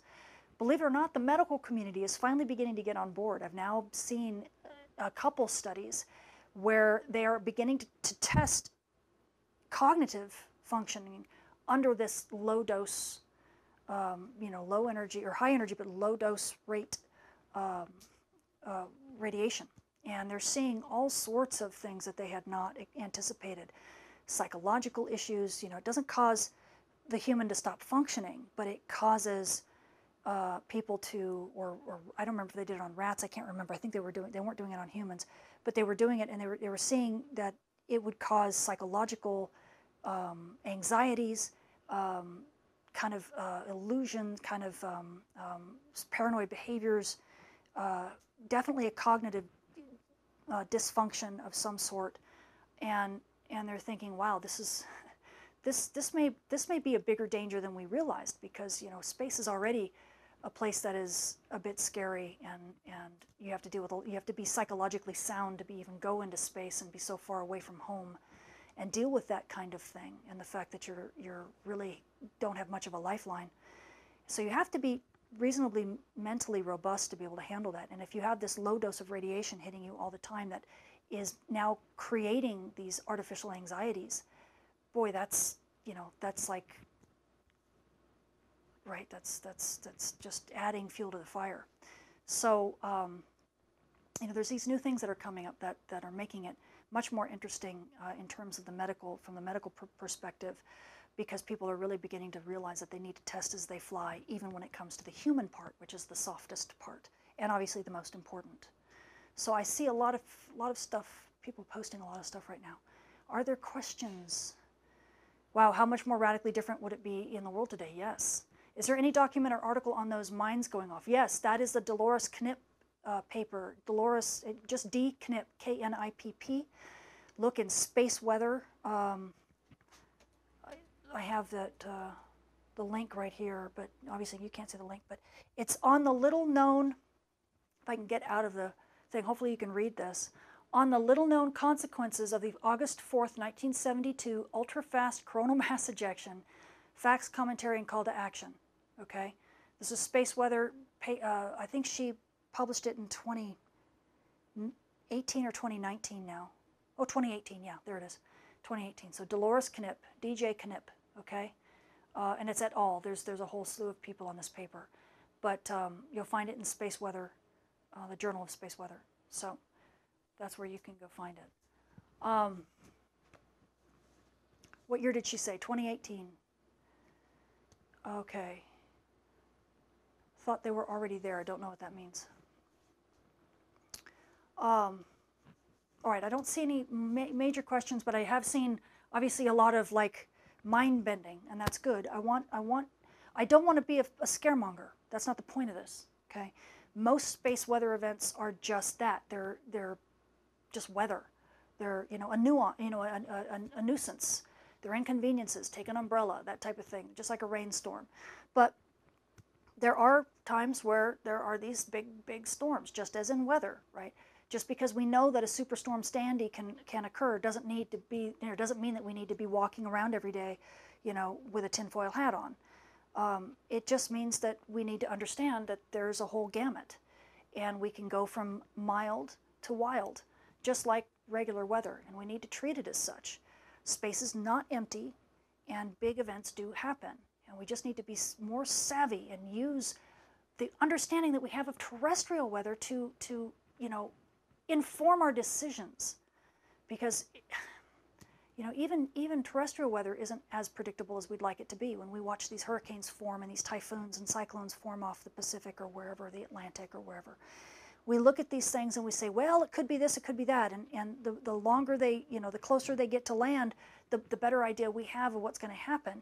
But when they're first forming, boy, we're kind of all over the place in terms of knowing what the impacts are going to be. And it's the same thing with space weather on the sun. When in a solar event, when a bad actor rotates into Earth view, we have no idea.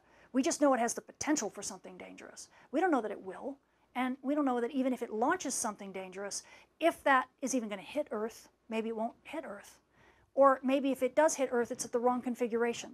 So, it ends up playing bumper cars with our magnetic shield instead of being something that connects, clicks, forms a single magnetic cavity, and then pumps all its energy into our magnetic shield. And then our magnetic shield has to go like this and do something with all that energy. So, there's just so many unknowns. And again, I don't want to say that if you see a Carrington event, or potential for a Carrington event, oh my God, the sky is falling. No, it's not like that at all. It's the same thing as when you see a cyclone forming in the tropics. You don't know whether that's going to be something dangerous. But let's not be stupid about it, right? Let's use the analog of terrestrial weather to inform our decisions when it comes to space weather, and when it comes to colonizing other worlds, or just even being on the moon, or even just going out in space and Mars flybys and things like that. There's a lot of things that we need to be paying attention to, and it doesn't help when we have celebrities saying, space physics and astrophysics celebrities saying, yes, I'll go to the Mars, give me a ticket and I'll be on my way tomorrow. That kind of stuff doesn't help, because it makes people think that space is easy. And it's not. It's just not easy. So, okay, so if that's it, then let's get into cosmic rays. Now, I'm not going to go into this super in depth. Because there's some interesting things about cosmic rays that'll be better when I talk about solar activity cycles. It's more, some of the interesting things about cosmic rays are how they penetrate Earth, or how they penetrate our solar system, thanks to our sun. But I will talk a bit about how they're detected at Earth, and how tricky it can get. Because there's some people out there that use neutron monitor data, and they don't know, they're not necessarily careful. Neutron monitor data, that's how the cosmic rays are detected at Earth, is very tricky, and a lot of people don't realize that. So I want to make sure people understand. Okay. Oh, my sound is low now?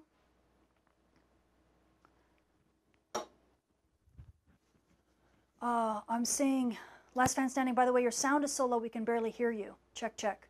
Really? And that's cranking up the volume. I'll see if my battery shouldn't be dying. Let me turn up things a little bit for you then. A little bit. I'm not going to turn it up too much. Is it really that low? Hold on. Let me check. I'm behind the camera right now. Check, check. I can hear me pretty well. Really? Everybody, does it seem low? I'm getting hot here. I don't see anybody else complaining, but I just did turn it up a bit, so hopefully that's better. And I'm looking. My chat goes nothing, and then like I get 20 entries all at once. So let's see. Okay, I don't see. Tamitha, I need propagation now. Do the propagation at once, please. Yeah, well, we gotta wait for the sun. The sun has got to decide when it wants to do it. So we're kind of stuck with that. All right, I'm gonna start moving on into cosmic rays. So the first thing I want you to know about cosmic rays is that they're not solar. As I spill water all over myself. Sorry. They're not solar. Galactic cosmic rays come from outside our solar system. Okay? If I stand, where should I stand? Can I stand on this side? Yeah, I guess I can. So as you can see, no, let me stand on this side. As you can see here, this in here is our solar system, right? The sun is this little yellow dot in the middle, okay? And it is blowing out a solar wind all the time. And that solar wind is creating this bubble. We call this the heliosphere. Now, the solar wind, believe it or not, it's moving out so fast. It's something, and I'm not going to go into the details, but the solar wind is moving out so fast. It's moving faster than the speed of what we call the sound wave in space. No, it's not an acoustic wave. It's an analogous kind of wave. But there is something called the sound speed. So the solar wind, by the time it gets out to the edges of the heliosphere, it's moving at what we call supersonic speeds. And it has to stop. We have to slow it down. So this bubble is actually what we call the termination shock.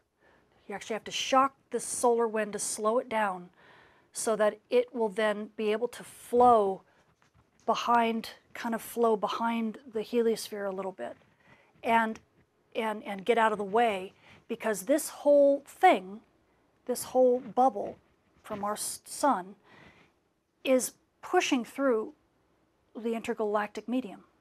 Okay, it's moving. We are in a spiral arm of the Milky Way, about what, 2/3 of the way down one spiral arm, and that spiral arm is moving, and we're moving with it, and it means that we actually have a motion. I think it's something like 25 kilometers a second or something like that, for best estimates, through this intergalactic medium. Okay. Now inside this bubble is all of the solar wind stuff, which means the Parker spiral, which means things like the heliospheric current sheet, which I'm not talking about right now. I'll talk about that when I go into coronal holes and fast and slow solar wind.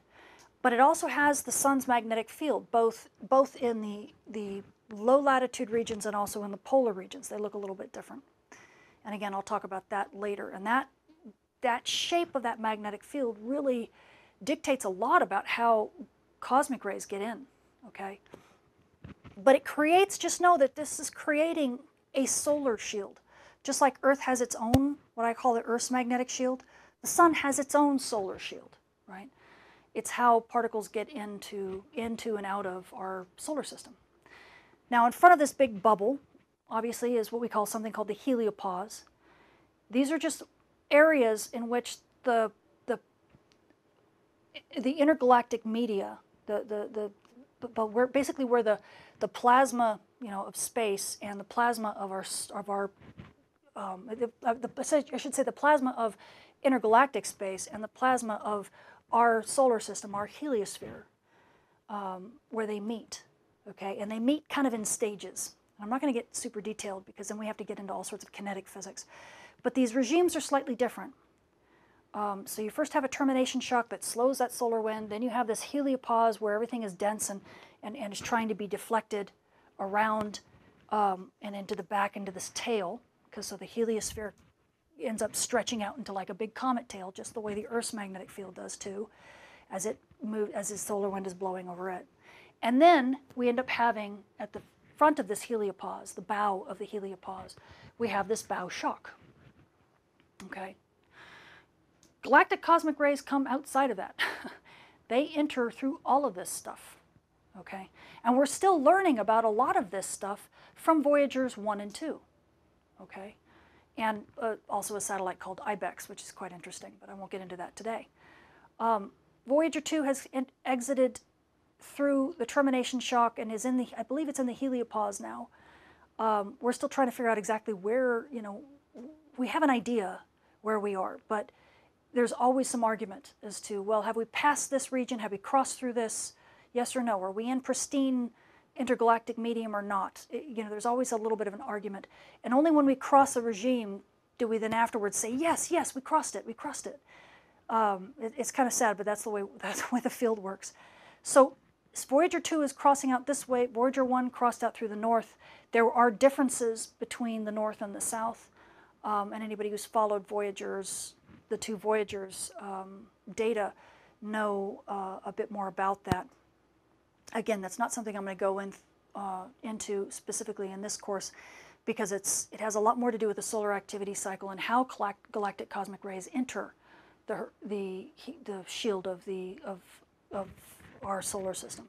Okay, and that matters about far more. It has far more to do with the solar activity cycle, solar min, solar max, and then the reversal of the magnetic fields during the different phases of the solar cycle, or the different cycles. Suffice to say, for this class, galactic cosmic rays are coming in at all angles, okay, because the sources of those particles are coming from everywhere, right? All sorts of different supernovas, all sorts of different explosions, all sorts of different black holes, all sorts of different, you know, there's so many different fundamental astrophysical processes and phenomena that are occurring out there that are generating these galactic cosmic rays. Okay, now these cosmic rays are not light rays. We're not talking light rays. We're not talking things like gamma rays necessarily. We're talking mainly about protons, because that's really the part of all of this galactic cosmic stuff that really ends up affecting Earth. Okay, and you'll see that shortly. But just see that because it's not coming from a single point source, like the sun, the radiation storms we get from this stuff is more like a bath. You've heard me say it many times. Galactic cosmic rays come in, we call it omnidirectional. They come in from all angles, and so we're bathing in it. So they are different. They interact with the sun's magnetic field differently than solar or particle storms do, radiation storms from the sun do. Do they spiral around the magnetic field? Yes, because they're charged. They spiral around the field. But they're not coming from the sun, so they don't spiral around the Parker spiral quite the same way. Okay? So really the Parker spiral doesn't have all that much to do, except in the local vicinity of Earth. It doesn't have that much to do with galactic cosmic rays. We can get them from all over. Okay, now the Earth's magnetic shield is set up in such a way that these particles, when they do enter the Earth shield, they do enter in certain ways. And we have to worry about what we call particle rigidity for them to even get to the ground. But when storms happen on the sun, they can actually help guide solar radiation storms, the radiation storms from the sun. They can actually help guide those particles to Earth. But for galactic cosmic rays, those same big solar storms, the big CMEs, they actually shield us from cosmic rays. They actually carve out and create almost their own little magnetic shield. And we call that, those, when we see them at Earth, on the ground, we call those Forbush decreases. As a matter of fact, that was one of the first ways that we even knew that there was radiation up there and cosmic rays at all, was because we had ion counters down on the ground, and some of these events were so big we could actually see them hitting Earth through these ion counters, which we mainly used to count galactic cosmic rays. That was really their primary designation, was to count the galactic cosmic radiation from space, not necessarily to get the radiation from our own star. But we started making sense of things, and that's how we started realizing that solar flares were definitely doing something when it came to radiation, and then they were launching something else that then caused these big Forbush decreases in the galactic cosmic ray population. And it really got scientists to start thinking about it, and it actually is what helped create the two-class picture of radiation storms, that we had radiation from the sun, rather, that we had flare-driven ones and CME-driven ones. Because every time we had a CME, the galactic cosmic ray radiation would go down. It's like, whoa, a trip. So know that you could have multiple sources of particle radiation and these radiation storms, so to speak. But because of their absolutely, totally different sources, the sources of these radiation storms, they end up causing totally different phenomena at Earth. And we look at them and view them differently, okay? The point source stuff, that's from our sun. And so everything I've talked about prior to now has been about that. But the galactic cosmic rays, their source is diffuse and it's all around us, completely enveloping us. And so it diffuses into our heliosphere from the outside in, from all angles, okay? Which means it does have a slightly different behavior. This is just another, I guess the reason why I wanted to show this one was because, let me stand on the side. I guess the reason why I wanted to show this one was because it showed, it turned the heliosphere around the other way. And you'll see why in the next slide. But I wanted to also show the flow. Okay, this kind of gives you a better idea of the flow. This is a model of the heliosphere. You can see the bubble we talked about where the termination shock is. Right, whoops, let me put my finger in the right place. Everything inside in the green region, that is inside the heliosphere. The termination shock you can see is very, very strong because you can see the radical change. And I believe this is in temperature. Yeah, this is in Kelvin. So you can see how cool the inside of our solar system is, but then how the shocked plasma, it's basically taking all of this supersonic solar wind from inside this heliosphere and pushing it down the tail. Why? It's got to get it the hell out of the way because we're plowing through this intergalactic cosmic, this intergalactic plasma, and this solar wind that's supersonic, that's moving super fast, has got to go somewhere. Well, it can't go out there because that's what we're plowing into, so it's got to be deflected down the tail. But in order to do that, a shock wave it changes the nature of the plasma. And in this case, it's actually making it very, very hot. It's slowing it down and changing that speed into heat, okay, into temperature. It's changing things. Okay. So that's just how these physical things, these kinetic physics works, really. You have to do physics of shocks to get more details, but that's beyond the scope of this.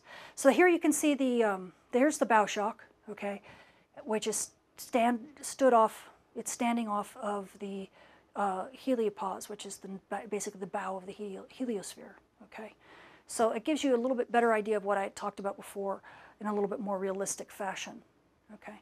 And again, Voyager 1 went out to the top side, and Voyager 2 went down the other side. Kind of threw this down here.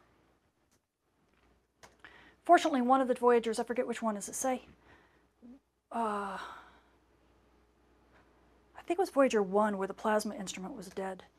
One of our Voyagers, the plasma instrument died, so we didn't get, which really sucks. So we've had to infer a lot of the data that we got from that spacecraft through other instruments, through like the magnetic field instrument and waves instruments and electric field and stuff like that. It's really sad. We don't have any direct plasma measurements, but we still have learned a ton about the edge of our heliosphere and how it interacts with the intergalactic medium. And like I said, I'll talk about that in a different class. So here's the interstellar medium. The only reason why I'm showing you this is that, here again is our heliosphere moving into this intergalactic flow. Look at all this stuff. Just in the near region, we have things like the Oort cloud, we have Alpha Centauri, we have all sorts of, we've got some radiation belts in here that are all contributing to the galactic cosmic ray flux that's coming in. Okay, so and that's just what's in front of us in the spiral arm. The stuff comes from everywhere. So what are cosmic rays? Well, they're essentially elementary particles, mainly protons, but there are other constituents. It's about 50% protons. This is why I always talk about protons. They're really the ones that matter at Earth. But we do have 25% of about alpha particles. These are the helium nuclei, so it's proton-neutron, combination. And then you have 13% are carbon, nitrogen, and oxygen. Less than 1% of electrons, less than 1% are gamma rays. That's why I don't really talk about cosmic rays. When we talk about cosmic rays in space, they're not really rays. They're mainly particles, okay? So it's a misnomer, okay? the reason why we've called them historically cosmic rays and why we've stuck with that name, I do believe the reason why, is because of the shower of stuff we get at Earth. Remember, when we first detected these things, we detected them on the ground, and we never really detected the primary particles. Those get absorbed by our atmosphere. But what we get instead is this cosmic ray shower that's got a whole host of stuff. And that's what we ended up detecting on the ground. So a little bit about the cosmic showers. And realize, it's not just cosmic rays that do this, because if the main constituent of cosmic rays are protons, well, what's the main constituent of solar particle events? Protons, right? So Earth doesn't care. Earth's atmosphere doesn't care. No planetary atmosphere cares. A proton is a proton is a proton, right? A rose by any other name, they're protons. So you're going to get a cosmic ray shower from a solar particle event. So from a solar radiation storm, you still get a cosmic ray shower. It's kind of a misnomer to call it a cosmic ray shower because it's no longer cosmic. That's not the source. The source is from our sun, but it's still a shower because it's a proton shower. It's a shower like what I'm about to explain here. So just know that Earth doesn't care on the ground or in the upper atmosphere where the proton came from or where any of the particles came from, whether it came from our star or it came from, Alpha Centauri. It doesn't care. What it cares about are some supernova, not Alpha Centauri necessarily, but some supernova somewhere. Earth's atmosphere doesn't care. It just cares that it sees a proton, and so it's going to have some type of shower related to it. So radiation storms can be bad because of, let's say, a solar radiation storm, but then during times where cosmic rays are pretty intense, like now during solar minimum, you have a lot of particles incident, a lot of cosmic ray particles incident on the Earth's upper atmosphere, and it's causing a lot of these cosmic particle showers as well. And so right now, that's why I talk about for aviation flights that prenatal passengers are in trouble, because they're getting huge doses right now. As a matter of fact, one round trip to Europe and back for a baby, an unborn baby, is actually something like already more than two-thirds an annual dose allowed for these in normal medical conditions. So you have to really take your flying very seriously if you're pregnant or if you're high risk during solar minimum, simply because the cosmic rays are so intense. Okay, so getting to what cosmic ray showers are. Proton from outer space, we typically call them primary particles. I think you've heard me say that multiple times. They cause a cosmic ray shower, and I'll talk a little bit more intensely what the shower comes in multiple components. Some of these particles decay into muons. Muons actually reach the surface, okay? And we actually have something like a muon going through our bodies every through an area about this big every couple seconds. We actually have a few more than that going through our bodies every couple seconds. So we are getting hit by natural radiation, what we just call natural radiation, but luckily our upper atmosphere shields us from most of it. Oh yeah, there we go. At sea level, one muon goes through an area the size of your fingernail about every minute. Yeah, because that's a lot smaller than the area I was talking about. And some part of your body every few seconds. So parts of that cosmic ray shower actually do reach the ground. Now, believe it or not, the reason why we call it a shower is because there's a lot going on just from one little particle. So we have a proton, okay? And that one proton, as it goes through our upper atmosphere, collides, so to speak, with all sorts of other constituents in the upper atmosphere. And I'm not going to get into the physics of the collision because it has to do with effective cross-sectional areas and stuff. You don't really collide directly necessarily. It's all sorts of other stuff. But it causes multiple types of reactions to occur. This is high-energy physics here. You get these multiple sets of cascades. You get the muonic component that we talked about. The muons are the ones that hit the ground, typically. You have the hadronic component, and you have the electromagnetic component. So you can see pions, mesons, electrons, gamma rays, muons. I say basically everything but the leprechaun. That's what I say. This is what's happening at really high altitudes. And most of this stuff ends up being absorbed in in the upper atmosphere, but some of it actually is detected down at the ground. Now, of course, here's where you get the concept of rays. Do you see some of these are photons, especially on this side, in the electromagnetic component, okay? So some of them actually are light rays, but that's part of the cosmic ray shower, okay? Cosmic rays in space are mainly particles, like protons, okay? So don't get them confused. In order to actually get light rays from a cosmic ray, you have to have a shower. In order to have a shower, you must have an atmosphere. In other words, astronauts on the moon won't see this. There's no atmosphere for them to impinge upon. They will get the primary particle all the way through them. What they'll end up getting is libido, or a neutron albedo coming back up from the ground when the particles hit the dust on the moon. You'll actually get stuff coming back up that's not necessarily cool.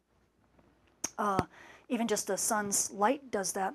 There's a big neutron albedo coming up from the moon that even the crater instrument on the Lunar Reconnaissance Orbiter has seen, which kind of surprised a lot of scientists. But there's a lot of secondary particles that end up coming up. But in this case, all of these products here that you see, these are being created by the atmosphere, and these are all called daughter products or secondary particles. Okay. A lot of this stuff can also happen when you go through airline, the hull of aircraft. A lot of this stuff happens as you go through the hull of spacecraft. You can imagine going through any material is going to create stuff like this. We have things like bremsstrahlung, for example. A lot of X-ray radiation that can be generated. And that actually means that in some cases, it's better to get hit by the primary particle and not by the secondary stuff. The secondary stuff can actually be worse. So depending upon what material you're using and what the particle radiation storm is, what the particles are doing and what material they're going through, you can actually create a worse particle storm, a worse radiation storm, and a worse dose for yourself being inside something than just simply out there just taking it. Okay? And that's something that we're not super good at understanding yet. What materials, and we know what materials we should be using, but is it possible to use these materials in space and have the rigid structures that we need to be able to, to adequately house our colonies? Well, that's debatable. Same thing with our spacecraft and our spaceships. We want to be able to use things that can shield things out and can create a rigid structure. But sometimes the things that do that the best are the things that are the worst when it comes to shielding out radiation storms. They actually make something worse. They make the environment worse. Thickness has a lot to do with it too. The energy of the particles and the thickness has a lot to do with it. So, it's a very delicate balance, and there's a lot of trades. And, like I've said before, if space were easy, anybody'd do it. Space isn't easy. It's not easy to do this kind of stuff, and we can't be cavalier about this thing. So, if we look at the upper atmosphere, you can see, here's an example of particle showers. You can see here the three components coming out with a primary particle up here. And here's kind of about where you start seeing this stuff and about how far down they go. You have Concorde aircraft, flying at these altitudes. You have balloons, atmospheric balloons up here doing their thing. Obviously, Concorde aircraft aren't going to be flying nearly as high as even space tourism, right? Virgin Galactic is going to be even higher. Let me see if I can see. Oh, these in meters. Shoot. So I should figure out where Virgin Galactic's going to be. But they're going to be hit easily by the primary particles. Maybe by some cosmic ray showers, but probably not much because you're going to be at the rim of space. So they're going to be being hit by radiation storms that have the primary particles in mind.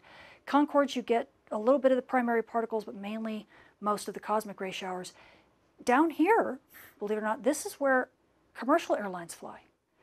So you get a lot of cosmic radiation from the particle showers. You don't really get the primary particles at typical commercial cruising altitudes. But you do take radiation detectors up there. You can detect beta radiation very, very easily. And people do it a lot. You also get neutrons. If anyone goes to RADS on a plane, for example, you can see a lot of that stuff. This is a spaceweather.com's Tony Phillips work that he's been doing, trying to understand just from cosmic radiation what the particle showers and what the radiation doses will be. Know that his RADS on a plane paradigm will not include solar radiation storms. He's just looking at the cosmic ray background radiations. Okay, solar radiation storms will be a layer on top of that. Other models like NERAs will actually include solar radiation particles on top because they're actually doing a real-time, they're taking data from spacecraft that are actually measuring the real-time environment. So if a solar proton storm or solar particle storm would hit, we would actually see that reflected in the NERAS data. So anybody who uses the NERAS model, that's probably a better model once solar storms start hitting again, once we start seeing solar radiation storms. But for right now, during the cosmic ray, during the solar minimum, rads on a plane, if you're in the domestic United States, that's a really great thing for you to look at to get an idea of what your radiation dose is when you go on commercial aircraft and flying at commercial altitudes. As you can see here, the cosmic ray showers do go all the way down to the ground. Again, we talked about muons, going once through your, a little bit through your body every few seconds. Believe it or not, I have actually had people who calibrate sensitive radiation equipment contact me and say, hey, I've been noticing about a 15% increase in radiation, on my detectors, and I'm wondering, could that be a space radiation thing? Because he said, could that be a space weather thing? He said, because I'm, just from 5 years ago, the calibration is radically different. And he says, it just keeps going up and up and up. And I said, yeah, actually, I said, that's what you're getting are the muons coming down from these particle ray showers, and you're probably detecting them. And as they come down, you're seeing more of them because there's more penetration right now. The cosmic ray flux is higher, and it will continue to be so over the next few years, and then you should see it start decreasing again. I said, so don't worry, it's not your equipment. It's just literally you're seeing space weather effects in the activity cycle of the sun because cosmic ray penetration is worse, is more intense during solar minimum because our heliospheric, our shield is weaker. Our sun's shield is weaker. It can't shield out all those cosmic rays. Now, just so you can get an idea what the energy spectrum is of cosmic rays. And these are the primary particles. This is back in space again. But it just gives you an appreciation for how energetic some of these particles can be.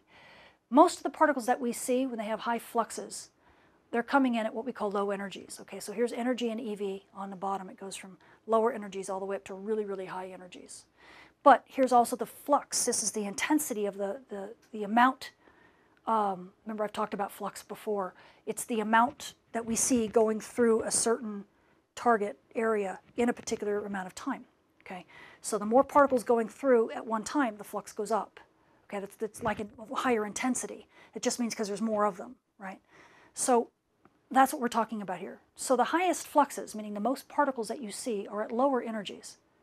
Okay, and this is going through 1 particle per square meter per second.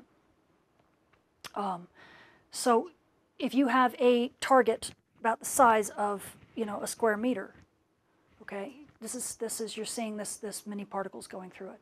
Now as you go to higher and higher energies, okay, you're going to get a big drop off, okay. And I'm not going to go through all the details here. I did in my Millersville class, but I won't go through all the details here. But suffice to say, the reason why I wanted to talk about this at all is that if we get down to the really, really high energy, some of the highest energies we've ever detected, okay, they're really rare. Imagine having 1 particle per square kilometer. Okay, so now you're a kilometer by a kilometer, right? There's only 1 particle per year going through a target that large. But that particle, that atomic particle, that element that's flying through is so unbelievably energetic that it has as much energy as a pitcher throwing a baseball, a major league pitcher throwing a baseball. So that baseball going toward that bat with that massive ball only carries as much energy as this tiny particle going super, super fast. Now granted, we only see 1 of those particles through a square, through more than almost a full square mile, 3/4 of a square mile or so per year. Okay, we don't see those particles very often, but we do see them, and so it just gives you an idea of the range of energies that these cosmic ray particles can have. Most of the ones we worry about are up here. We get a lot of them, and they're not that energetic, but they're energetic enough to penetrate into our upper atmosphere and all the way down to the ground sometimes. And that's what we call a ground level event. Now, this is the one time I will actually talk about the cosmic ray modulation over the course of the solar cycle, and I'm only going to touch on it here for a moment, just so that you can get an idea. And the reason why is because I'm going to talk about where we are in our current cycle. But what you see here in this plot is basically from the 1930s all the way to 2010. You see the solar activity cycle. Okay, so that's the sunspot number going up and down and up and down and up and down. And from the 1930s, when we really started getting some decent measurements of cosmic rays directly, okay, this is not through like ice cores, this is through ion gauges. When we really start getting instruments that were designed to measure cosmic rays, that's the stuff in blue. Okay. Then we went into the neutron monitor era. That's the stuff you see in red. Okay. And once again, you get that same kind of cyclic thing, don't you? Up, down, up, down, up, down. But notice something interesting, and I've mentioned it before. Notice that in the maxima of solar cycles is where the cosmic ray flux drops to its lowest point. And again, look at this big cycle here in green, the height of this cycle. And look at the dip in cosmic ray. See how it's the lowest during solar maximum? Now at solar minimum, that's when the cosmic ray levels peak. So when the sun is its quietest, that's when it's easiest for these cosmic rays to, penetrate. And then when the sun is active again, its shield gets strong, the magnetic field strength goes up, and it shields out these particles pretty well. And so you see it going up and down and up and down and up and down. So this is why you see me harping on cosmic rays right now, and why Rads on a Plane is really good right now, because we're not getting solar radiation storms, but we are at the peak of the cosmic ray flux pretty much right now. And I don't think you can really tell all that well, but do you notice every other cycle looks different? Like you get a sharp peak here and you get a sharp peak here, and it's a little bit higher here and a little bit higher here, but then the other cycles are not. There is an asymmetry in how cosmic rays enter our heliosphere, enter our sun's magnetic shield. And it's based on which direction the magnetic field is pointing in the sun. So we talk about how the sun's magnetic field flips every 11 years.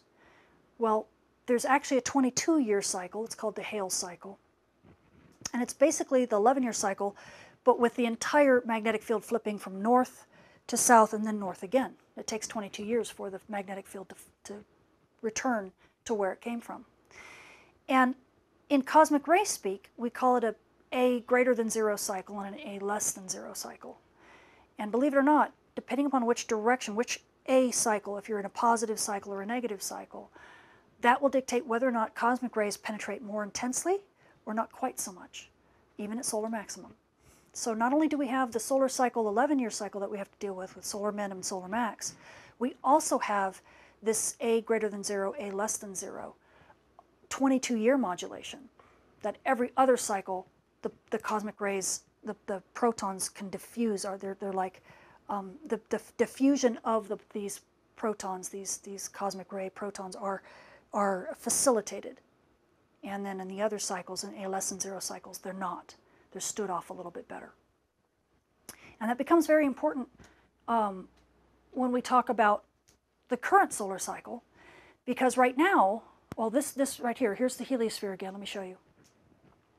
Here's the heliosphere, right? Here's the bow shock. Here's the heliopause. Here's all the plasma going down the tail from the solar wind being shocked and being pushed out, right? You can see the termination shock. You can see where the Voyagers went, both north and south. And then here's cosmic rays. And I'll blow this up in a minute.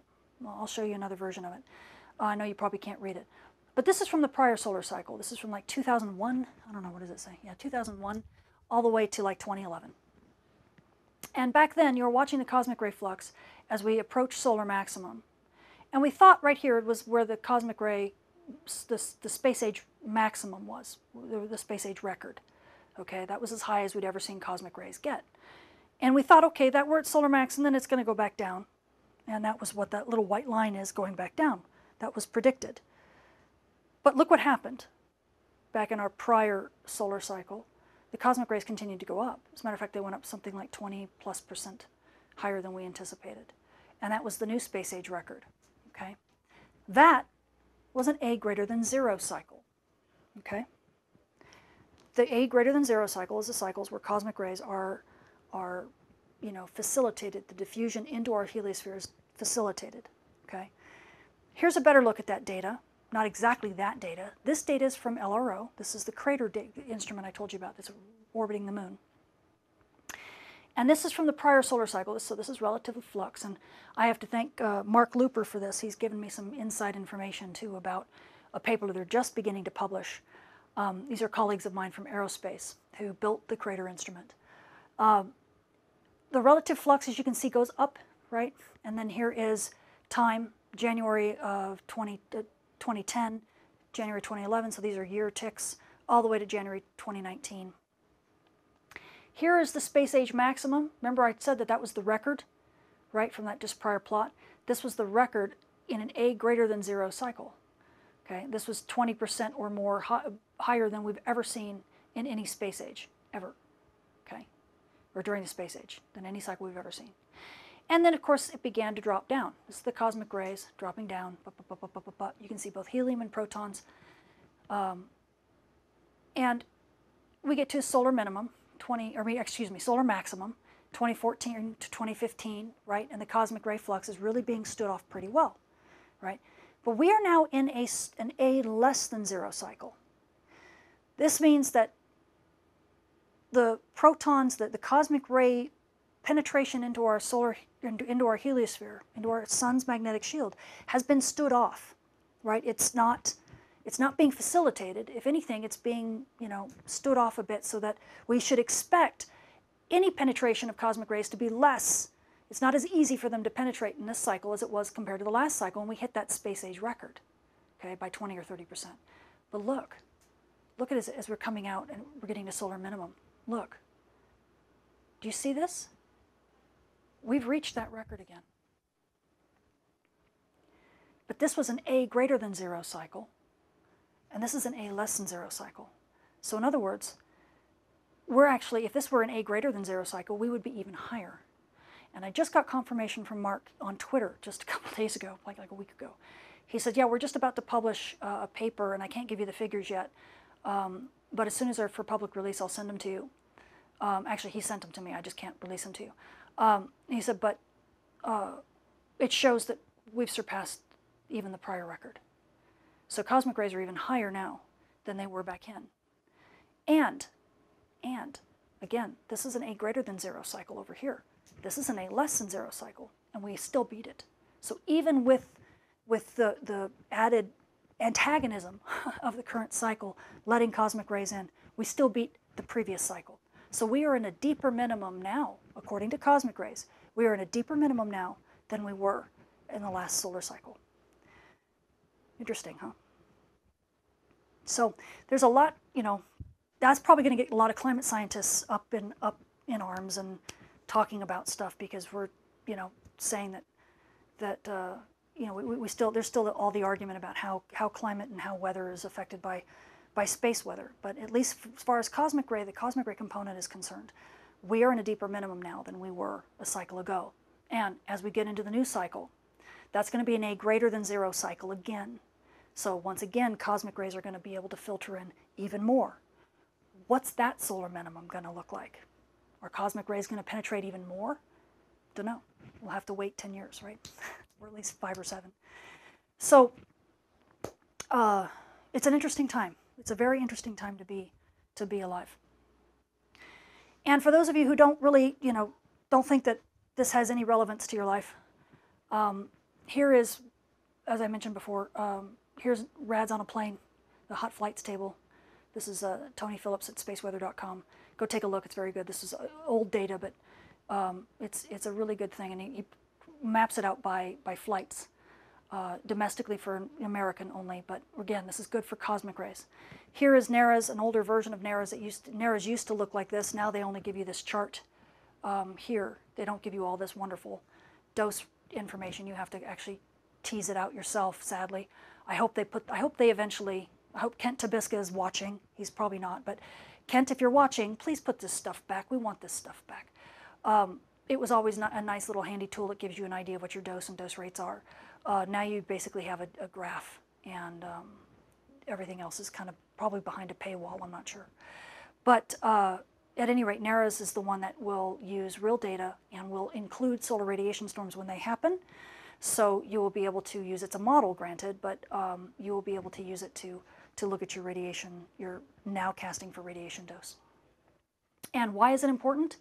Well, people are finding, as cosmic rays have become a bigger deal, and radiation has begun, polar rotes are becoming more ubiquitous, there are being more studies being done. Okay, we're finding that space radiation is increasingly more hazardous. The flight attendants are having higher incidences of things like breast cancer and prostate cancer. Pilots are having a higher incidence of cataracts occurring. Miscarriage among flight attendants is higher than the general population.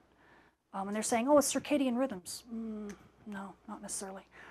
Especially when you see something like this.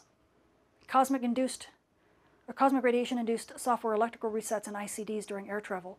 Anybody know what an ICD is? How about intercardiac device? You know what that is? Pacemaker. I don't know about you, but I don't want a pacemaker having a soft reset while I'm flying across the Atlantic. That doesn't sound like something too good. So I'm sure I've mentioned this before, and I will continue to mention it. I'm getting more and more papers on this stuff all the time. I just need to update my charts. But radiation storms, like I said, in space or even here at Earth, and definitely on Mars or on the Moon, radiation storms are some of the most intense things that we have to deal with in space weather. They're the hardest to combat, mainly because human bodies were not meant to survive them. We're soft parts, and radiation goes right through us, and it can cause, it's very biologically active. So this is going to be the hardest thing to solve of all space weather, the inclement things that can happen during a space weather.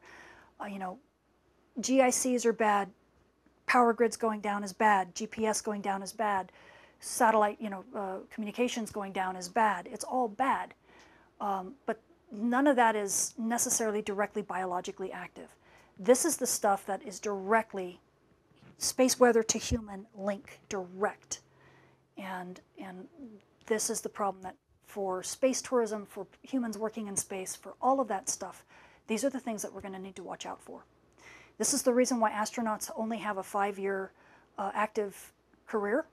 They're all considered radiation workers. You probably also know that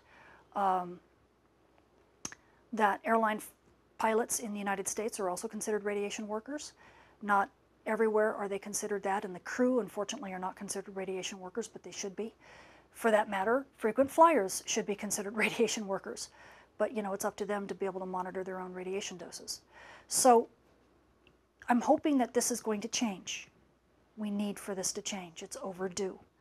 And I really hope that we don't have to have an Apollo era style 1972 Carrington class event that kills people for us to realize that we need to make some changes, because radiation storms are invisible killers. And I'm actually more concerned about the radiation storms that are associated with things like Carrington class events, or even events that are smaller than that.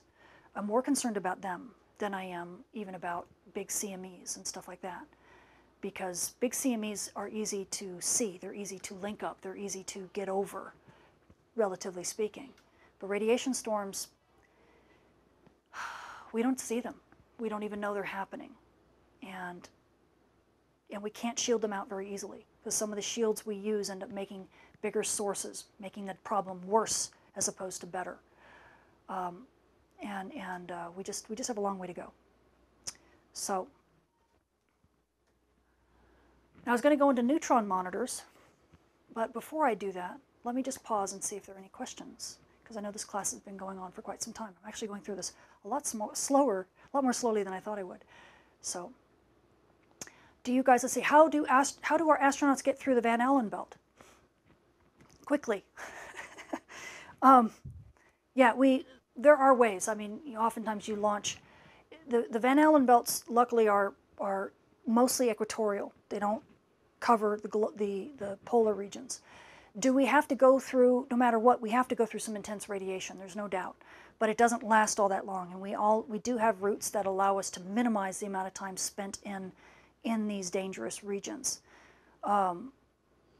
There are many orbits that can be very hazardous, and it's good that you ask about that, because a lot of people think that space is space, right? Anywhere in space, it's all the same. No, it's not at all. And that's one of the trades that we do when we launch satellites, for example, in near-Earth space, is we have to make trades based on what the function of the spacecraft is to do, what the function of the payload is to do, and whether or not they can survive the orbit that they want to be in. Because some of these orbits that they want to be in are extremely dangerous. The GPS orbit, for example, is not fun. That is a not fun orbit, and there are a lot of things that go wrong in that orbit. Especially to do with radiation. The geo environment is actually not fun either. That's why there's a lot of spacecraft charging in that particular environment. The low Earth orbit environment is actually not fun when it comes to things like drag, believe it or not. A big Carrington class event is going to cause a buttload of satellites in low Earth orbit to fall out of the sky, literally. So Starlink, look out. I mean, it's going to be a fun next solar cycle, I tell you, with so many Starlink satellites in orbit, in low Earth orbit. All we need is a really big solar storm to hit and watch our atmosphere puff out, and watch all these satellites with these big solar panels just slow down and suddenly drop because their orbit is being changed because they're slowing down, and watch them re-enter. It's going to be an interesting time. So because of that, there are a lot of different things that we have to worry about when it comes to trade space. You know, the amount of time you dwell in a high radiation environment is dictated by your path and your trajectory. It's also dictated by the fuel consumption. It's also dictated by obviously your trajectory and the instrument you're using, or the thruster style that you're using to get there. One of the reasons why the space station is in low Earth orbit is because it's a less hostile environment when it comes to radiation. The only time the space station has to deal with that is when it goes through what we call the South Atlantic anomaly. And that's really the inner radiation belt. It kind of clips the edge of the inner radiation belts, and it just ends up being this patch of bad area that maps down to, basically over South America. But that's actually what we call the lower edge of the inner zone. And so it's a very dangerous place to be, not so much for humans. It's not good for humans, but it's not so bad for humans. It's actually worse for avionics, because it causes things like single event upsets and bit flips and stuff, which is a totally different class. But it's really, really high energy stuff. And the nature of radiation is that the higher energy it is, oftentimes the less energy it deposits in a soft part like a human. The particle will go right through you. If you don't stop the particle, if you don't have enough mass to stop that particle inside you, it's not going to deposit as much energy and do as much damage to you than if it actually stopped. Okay, if it stops in you and you stop that particle, boy, it gives up all of it liberates all its energy inside your body. But if it's so energetic that it passes right through you, yeah, it'll do a little bit of damage to the ionization tract that goes through your body, but it's in and it's out and it's gone. So it's kind of counterintuitive. You'd think that the higher energy stuff would do more damage to us, but it's actually not true. It's the lower energy stuff that can be a problem, the bigger problem. And so the nice thing about the space station, for example, is that it's really well protected in our magnetic shield, and it's pretty much out of the radiation belts. It's just got that one section of really high energy stuff that it goes through, and that's not so bad for humans. The issue that they have more has to do with solar storms, when that lights up the entire near-Earth space and stuff, and then solar energetic particles hitting. That can cause problems for them too. But for the most part, that's a pretty safe area. You would not want a space station in geo orbit, for example. That could not be fun. They already have issues with charging. I can't imagine a space station lasting very long in geo orbit because of the size of it. There's a lot of spacecraft charging that goes on in geo because the radiation is a different kind. But that's all about trapped radiation. That's a different class. But I will probably talk about that at some point. Hopefully that answered the question. I know I'm really long-winded sometimes. I apologize. Do you think Fukushima is ever going to go away, or can it be slowed down? You know, I'm not an expert in the nuclear fallout from Fukushima. I'm grateful to Fukushima because people started carrying radiation detectors around them in flights, and they began to become aware of cosmic ray radiation and solar storm radiation because they flew up with these radiation detectors and went, oh my God, this is worse than Fukushima. And what they didn't realize is that it wasn't the fallout from the nuclear reactor. It was actually just the natural cosmic ray radiation that you get at those altitudes. So it woke a lot of people up to that, and I was very happy. Tamitha, have you heard of the book Magnetic Reversals and Evolutionary Leaps, The True Origin of the Species by Robert Felix? No. He says that mutation from cosmic rays have been instrumental in our evolution. That does not surprise me one bit. Not one bit. You know, because that does cause you know, changes in our DNA. Yeah, I've heard that theory before, so it doesn't surprise me. I don't remember Robert Felix in particular, but I have heard that theory before, and it absolutely makes sense to me. Tamitha, what developments are we seeing to gain advance warning onto these radiation storms hitting? The advances that we have are very slow right now. The only thing that we really have is when a radiation storm is launched, the electrons give us about 15 minutes to half an hour. You can look up the release model that NASA has, and is it a great model? It's okay, but it only gives us a few minutes warning. Oftentimes, however, we know that we can tell if a radiation storm is going to hit and how bad it might be based on whether or not a bad actor on the sun has launched a radiation storm before, and the position on the sun. If you watch the other courses from this set of radiation storms, the courses talk about the difference between, let's say, an east limb, a flare going off, or a CME going off on the east limb with a radiation storm, and a radiation storm being launched from the west limb. And that has to do with the Parker spiral and how the paths of the particles are hit. So how they hit Earth. So you'll see a bit like when the Space Weather Prediction Center, for example, issues warnings or issues risks for radiation storms, mainly for things like satellite operators and stuff like that. They will talk about this, and they will have the risk be higher when the bad actor that's on the sun firing off all this junk is moving and rotating closer to the west limb, because if it fires off a radiation storm, it's a much better chance that it will hit us fast, and it will be very intense. If it launches a radiation storm off the east limb, it takes a while for that stuff to what we call cross-field diffuse to get to Earth, because it's having to cross the Parker field's arms. It's not being able to spiral along the field lines and just get a straight line to us. It's actually having to leapfrog over these spiral arms, and it doesn't like doing that. That's a hard thing to do. So it takes it longer for the radiation storm to hit us. So we'll have a longer warning. But as far as predicting these things yet, not really. And the sad thing is that there's a lot of junk between the sun and Earth in interplanetary space that then can make the signatures of these storms crazy. So we have a long way to go. We're trying to work with models and things like that, but we are decades off, I think, from being able to have any really robust attempt at modeling coronal mass ejections coming off of the sun, let alone, for forecasting, let alone radiation storms that come with them. Sorry, I wish I could tell you we're further along, but we're really not. Think of terrestrial weather, but back in 1960, and that's where we are. So, the Sapphire Project can mitigate radiation.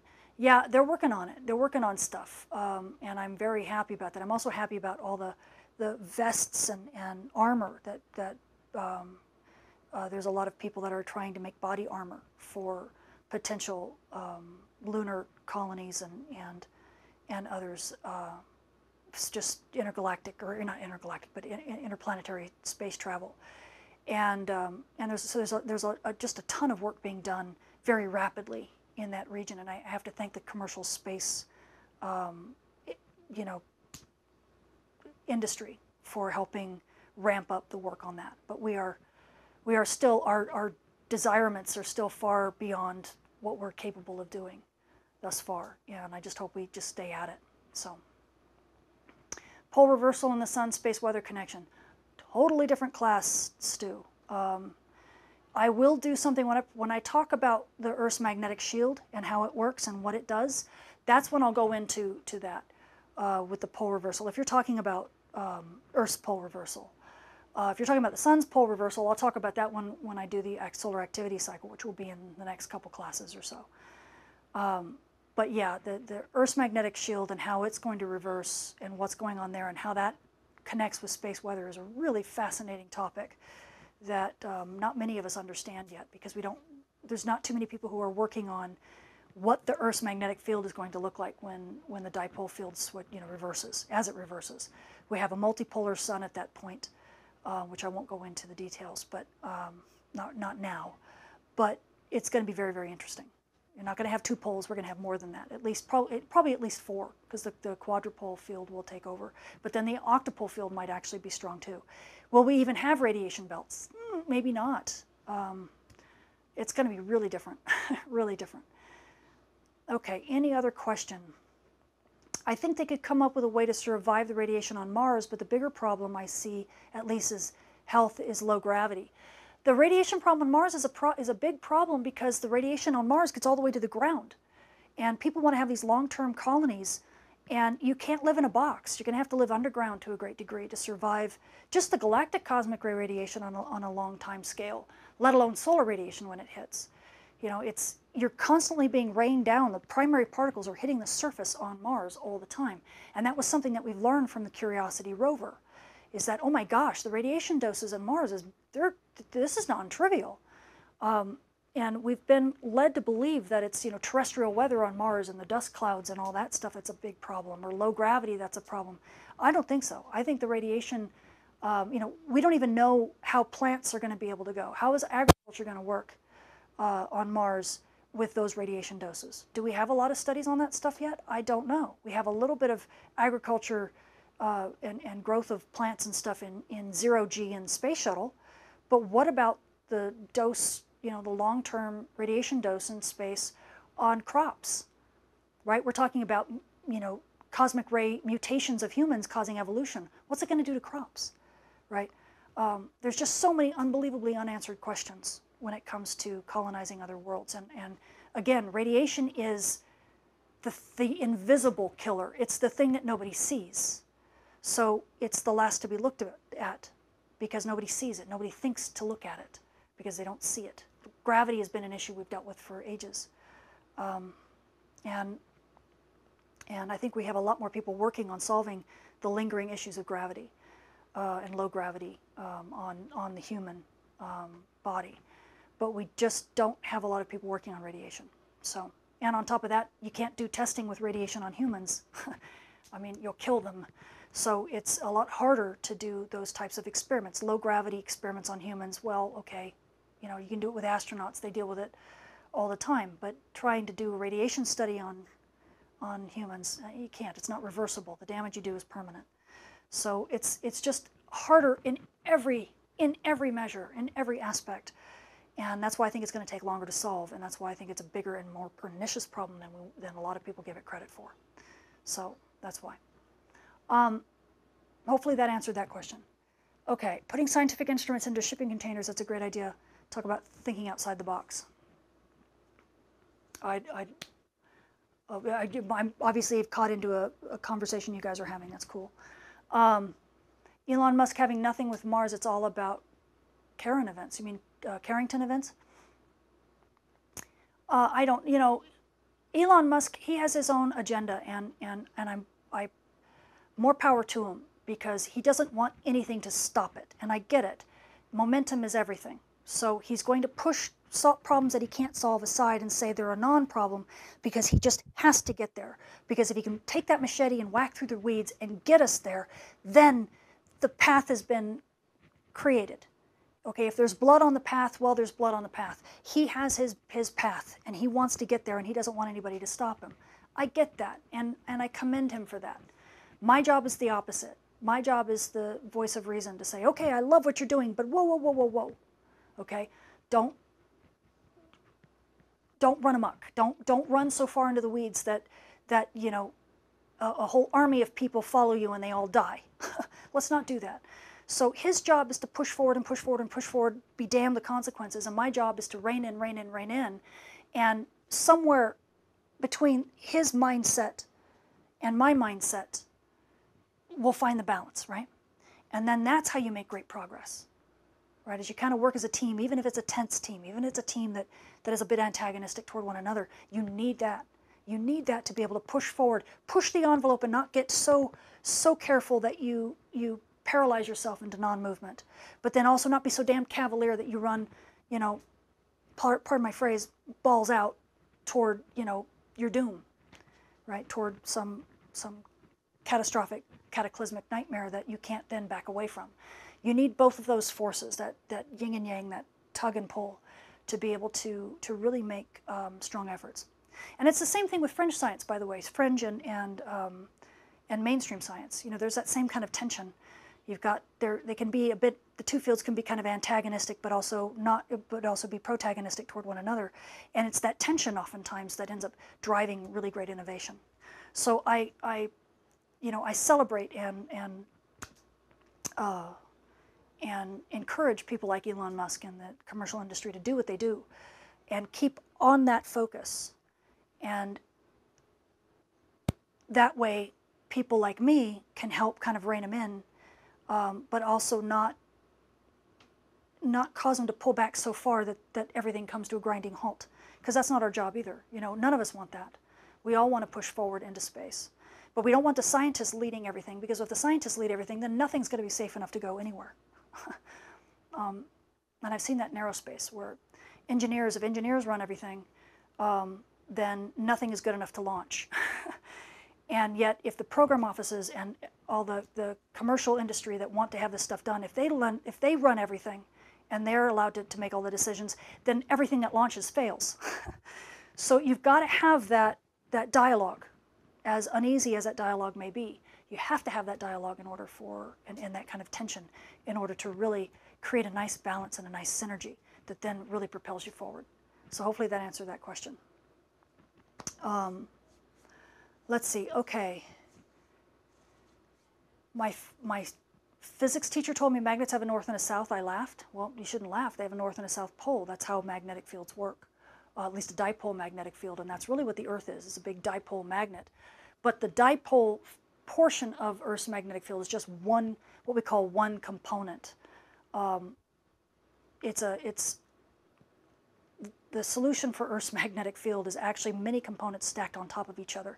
The strongest component is the dipole component. Then you have the quadrupole component. So the dipole component has 2 poles, north and south. Quadrupole component has what? 4 poles. Quadrupole, 4 poles. The octupole component, you can imagine, 8 poles, right? Every single one of these components, and then you get higher and higher and higher harmonics. But each one of these components add to the overall field, but those components are smaller and smaller and smaller in strength. So the dipole component is the one that's really acting, and it's strong, and it's not flipping, it's not moving. Then that's really the main component and almost the only component you see. You don't see the other components added together.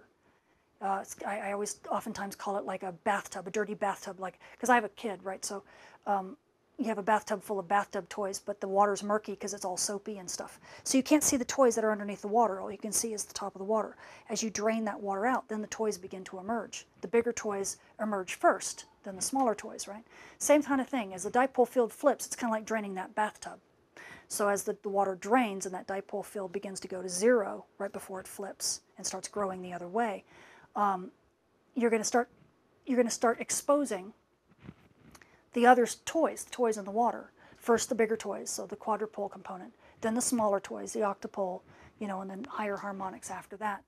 And so when the dipole field of our Earth flips over, or right before it flips, right as it's flipping, it goes to 0, and we will have mainly a quadrupole field that will have 4 poles, but you might actually see some effect from the octupole field as well. It's really hard to say.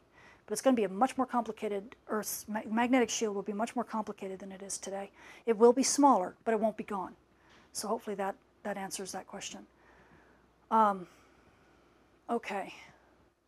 Our sun has 4 magnetic fields. Our sun has the same kind of thing as Earth. It's a multipolar sun. So the dipole component is the main component that you see. But notice, right when the dipole field of the sun is flipping, believe it or not, that's solar maximum.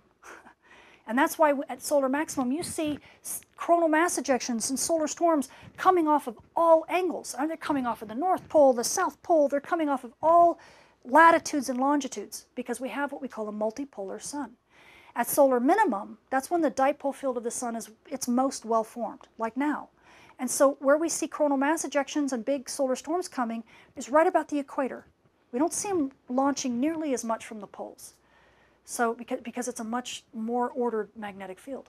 But that's part of the solar activity cycle talk that I'll give in a couple talks from now.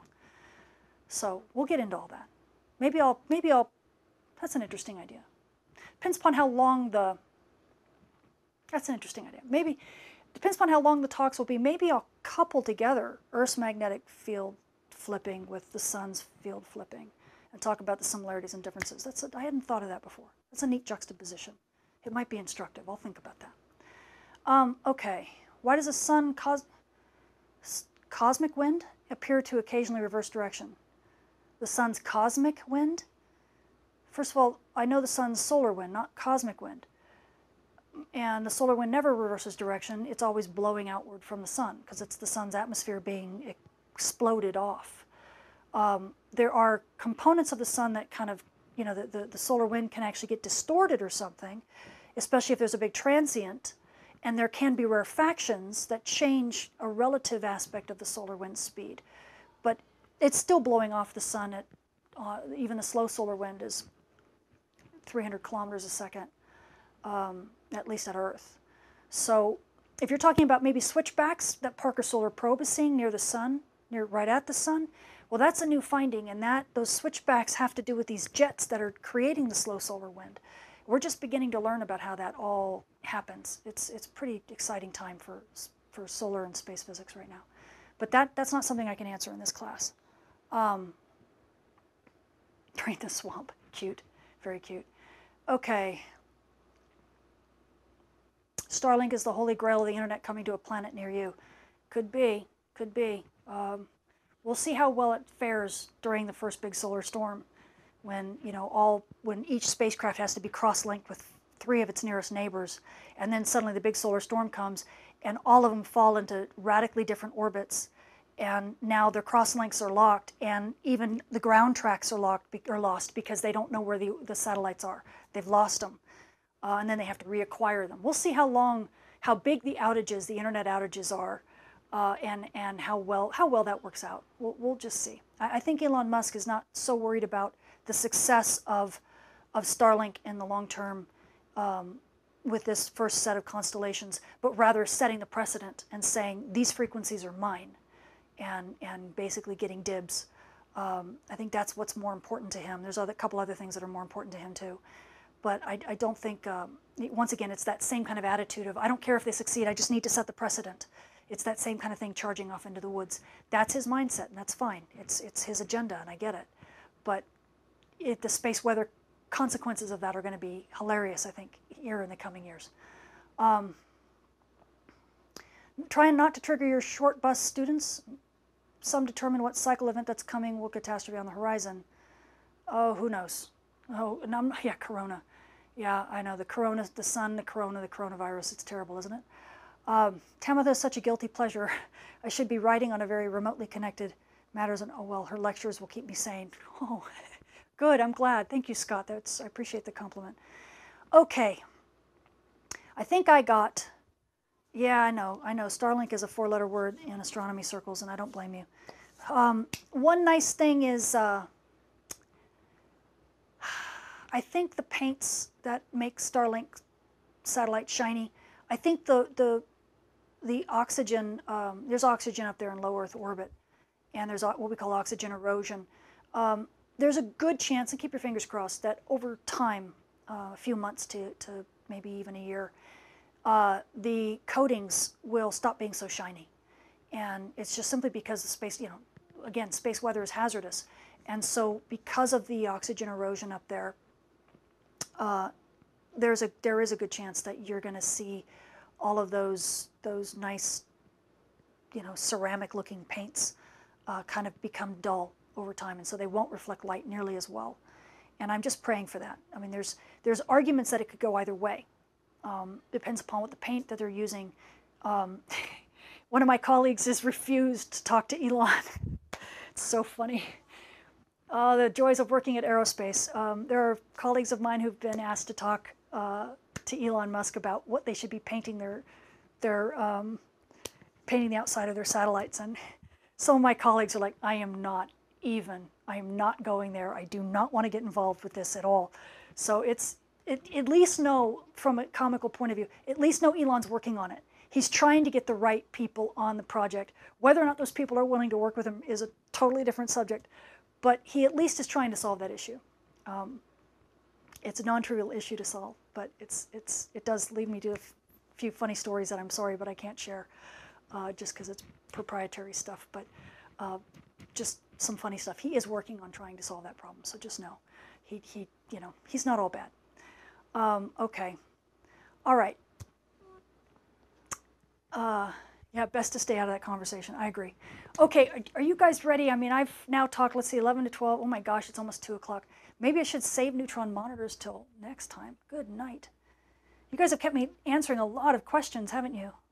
How much do I have? I have 1, 2, 3, 4, 5, 6, 7, 8 charts on neutron monitors. Oh, do you guys want me to continue, or should I call it a day? You guys got to tell me. My voice is a little tired, but I could maybe go through some of this quickly.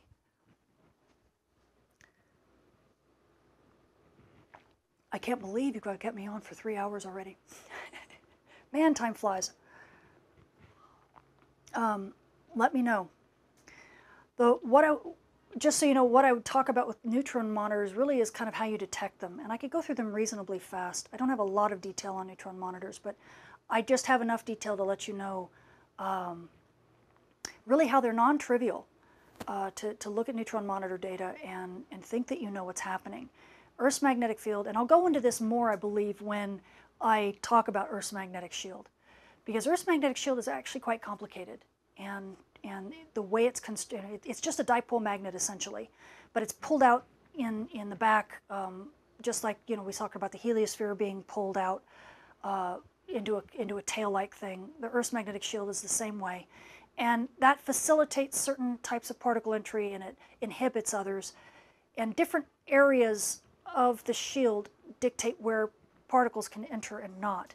And then add on top of that the fact that all these cosmic rays are charged particles, and so they spiral along magnetic field. They see the magnetic field, and they have to gyrate, what we call gyro motion around these field lines. So that changes how they enter and what their particle motions are. And oh my gosh, particle motion inside Earth's magnetic shield, even in the radiation belts, can get really, really crazy. And so this part of the talk is really just to kind of talk about how non-trivial neutron monitors are in terms of their detection of these particles. So, okay, present tomorrow. Well, I'm not going to present tomorrow. You'd have to wait an entire month. So what I might do, I'm seeing people that are saying, yeah, next time is good. I'm seeing some people, okay, yeah, I think that's what I'll do. You just disappeared off the screen, so I didn't catch your name. But I think I'm seeing people some people saying yes, keep going. Some people saying no, I've got to go.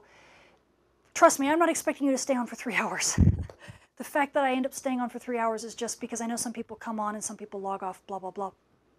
And that's why I usually give a little bit of a review of the stuff that I talked about at the end of last course in the current course, so that people can not only get caught up, but those who had to log off early can rejoin. So what I'll do is I'll probably do the same thing here.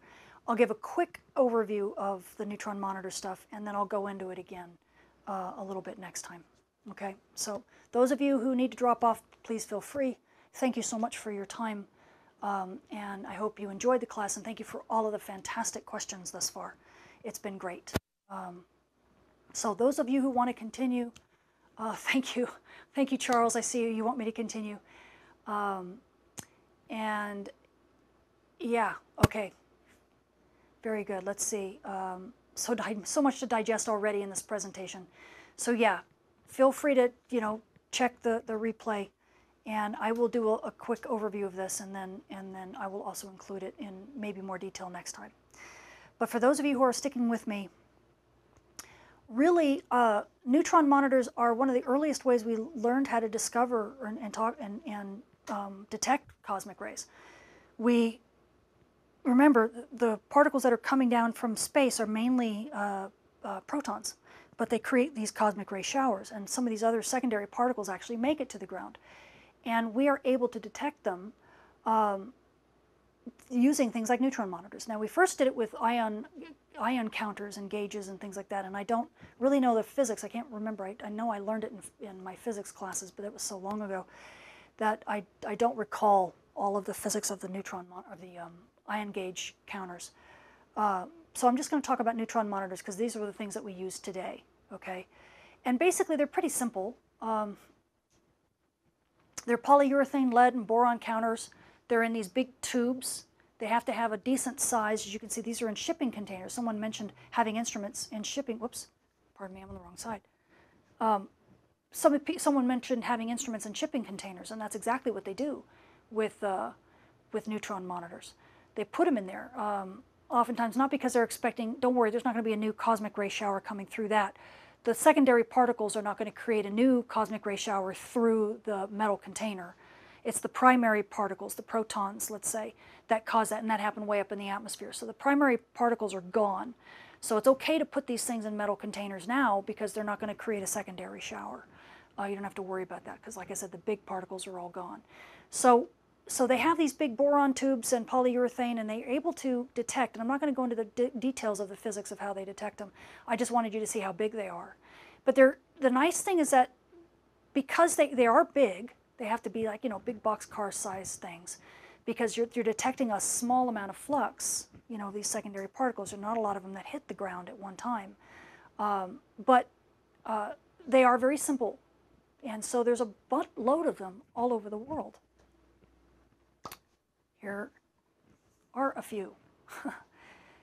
Yeah, some of them aren't functioning anymore, not because they don't exist, but because there's not enough money to run them. Remember, scientists pay for all of this through their grants and stuff like that. So to be able to monitor all of this stuff, is wonderful as long as you have money. But some of them do get shut down. I think the South Pole was one of the ones we got very frustrated. I think the South Pole is shut down. There's a few others that have been shut down over time. But there's still quite a large set of them that are up and functioning. And work being created, not all the time, but they are being created from time to time, especially as cosmic ray studies become even more important. But the thing is that with cosmic rays or cosmic ray monitors, you'd think, just like any instrument, where the detector is in latitude or longitude on the planet, that's where that cosmic ray penetrated. And that's not necessarily true. Okay. Here's why neutron monitors are so complicated, and why you can't take them, any of the data that you see from them, trivially. Okay. Let me go over here. Because of Earth's magnetic shield, right? I told you it was complicated, and I told you that when cosmic rays come in through the Earth's magnetic shield, these particles, they're gyrating around these magnetic fields in very complicated ways. And that means that a cosmic ray that enters the Earth's shield from one place ends up spiraling all around and hitting the Earth and, penetrating into the Earth's atmosphere somewhere else. And so we have this concept of an asymptotic viewing cone when it comes to, and here's a couple examples. So if you're looking here at the neutron monitors in Barentsburg and Apatiti, see where they are? See the little circles? Whoops, hang on, let me get my hand in the right place. So there's a little circle here for Barentsburg and this circle for Apatiti, okay? You'd think, okay, well, the cosmic rays are coming in from, some angle hitting them there, right? The problem is that cosmic rays can actually enter the Earth's magnetic shield. Now, this is a big simplification of the Earth's magnetic shield. They're just showing it as a ball. We know it's not a ball, but they're talking about the edge. The magnetopause is the edge, essentially, of the Earth's magnetic shield. They're just drawing it as a simple dashed line. And if the particle enters over here, well, if you try to map that cone of the particles that you can actually see entering, not only do you have particles of different energies mapping to slightly different locations, okay, but they're nowhere near where the actual monitor actually is. In this case, for Barentsburg, if you have particles entering the magnetosphere over here, with different energies, 1 GeV or 1 GeV and 20 GeV. There's different energies, okay? They're entering in slightly different locations. But as you map that down, doing some very fancy mathematics, you end up getting a cone that maps to the surface of Earth over here. That's where that little red thing is. Gosh, if I can get my hand in the right place. See it? Not completely over the monitor, is it? And that's an easy one because that's near the pole. That's where the field lines are pretty straight. They're pretty open, they go straight down. Imagine as you get a little bit further down and a little bit further down how much worse it can get. Look at this. In this case, here's Apatiti. So you see where Apatiti is over here, right? Right here. Okay, Apatiti, here's the circle, right? That's where the monitor is. But look at its asymptotic cone. Not only does it have a big energy smear from 20 GeV all the way down to 1 GeV. I keep saying GeV, it's GV, gigavolts. Okay, there's a conversion to do with GeV, giga electron volts to gigavolts, but I'm not going to go through that exercise with you. But just suffice to say that these are higher energies than these. So there's a smear in energy, but look where they enter the Earth's magnetic shield, and then look where they map to. Okay, so when you take this swath here on the magnetic shield, on our magnetic shield, and if you were to map it straight down, look where you're mapping. Look where the cone maps. Oh my God. So the particle mapping, really, the particles came from a totally different location outside the Earth's magnetic shield than where they ended up entering and landing. See at Apatiti? They end up hitting Apatiti up here, but they actually entered the Earth's magnetic shield in a straight map that would be over here somewhere. Okay? So it's non-trivial, and this happens for all of them. Look at this. Here is for Spaceship Earth. This is a set of neutron monitors that have been run by the University of Delaware at the Bartol Research Institute, and originally led by John Bieber, who's a good friend of mine, a really fantastic and just brilliant physicist. He's now since retired, and I think most of his colleagues, most of the colleagues that I knew have also retired, but they still run Spaceship Earth, and it's really neat because they have all these neutron monitors all over the globe that they keep up and running, and they're able to look at cosmic rays all over the Earth, right? And they are very savvy mapping out what these asymptotic viewing cones are. So here is a plot, for example, of their stations, and you can see the stations, Baltar station, the Russian station.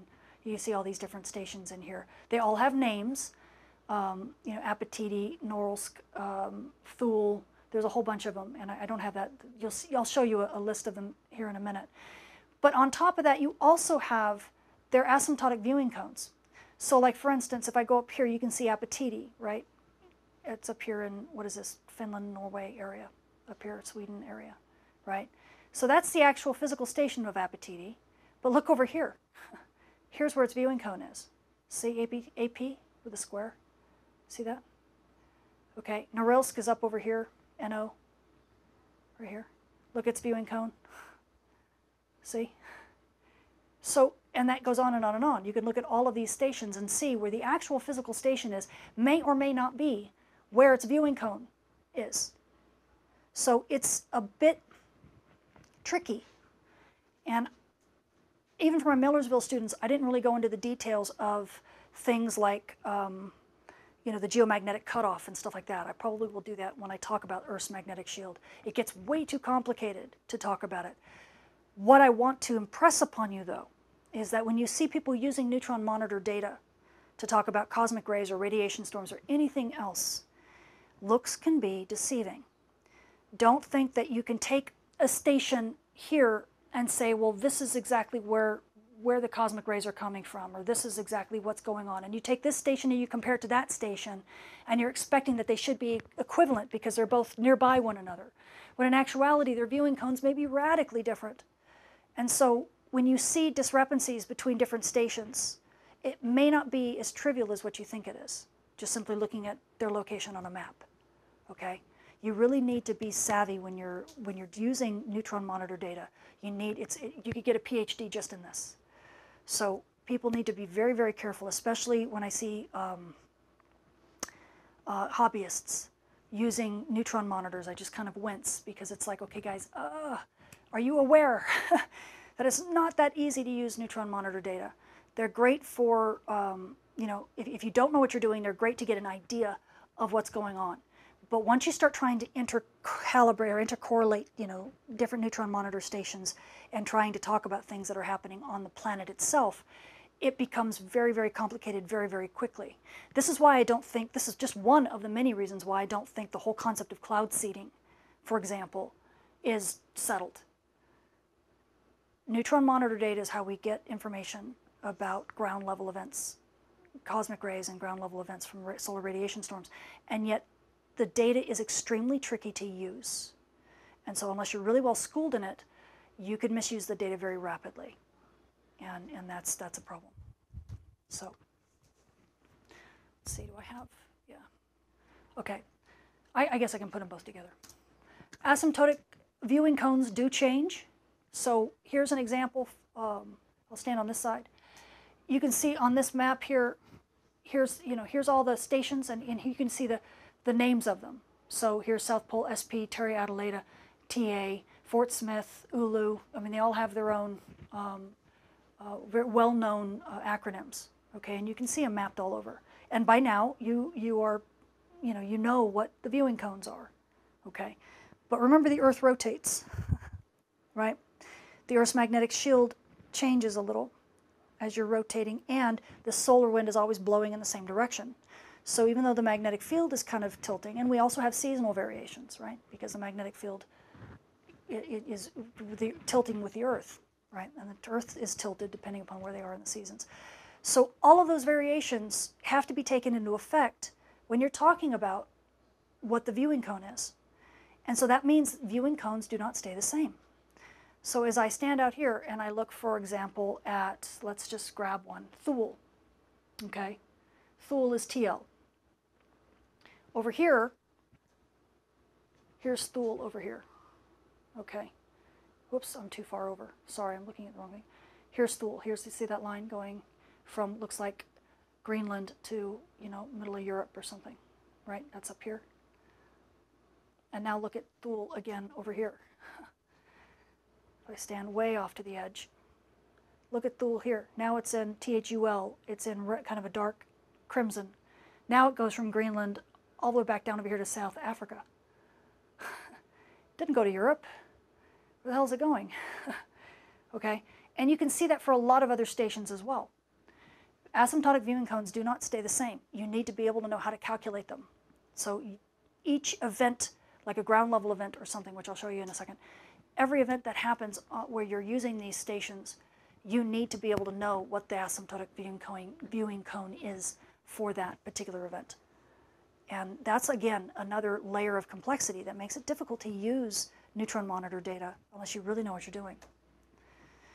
Now, let's talk about where neutron monitors are fantastic, irrespective of where they are. Let's talk about a big CME, a big solar storm. Remember, big solar storms they're massive, right? The Earth is like a needle in a haystack when it goes through one of these structures because they're just so incredibly massive. Coronal mass ejections can be, by the time they hit Earth, can be a quarter of the distance from the sun to the Earth. They can be that wide. By the time they hit Earth, that's how wide they can be, is a quarter of the distance from the sun to the Earth. I've seen them that way. I mean, these things can be absolutely massive.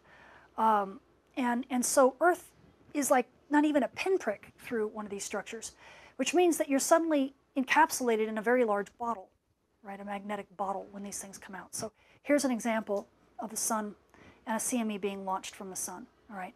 And you have galactic cosmic rays coming in at Earth all the time from all sorts of directions, right? And that's what you're showing. That's what they're showing from all these little arrows. You're in a bath of them, right? But as this magnetic bottle that's got closed magnetic field, meaning the field is locked in. Now, solar radiation storms they're being channeled from the sun through all these fields, right? And through the shock wave and all that stuff because it's coming from the source. It's connected to the sun.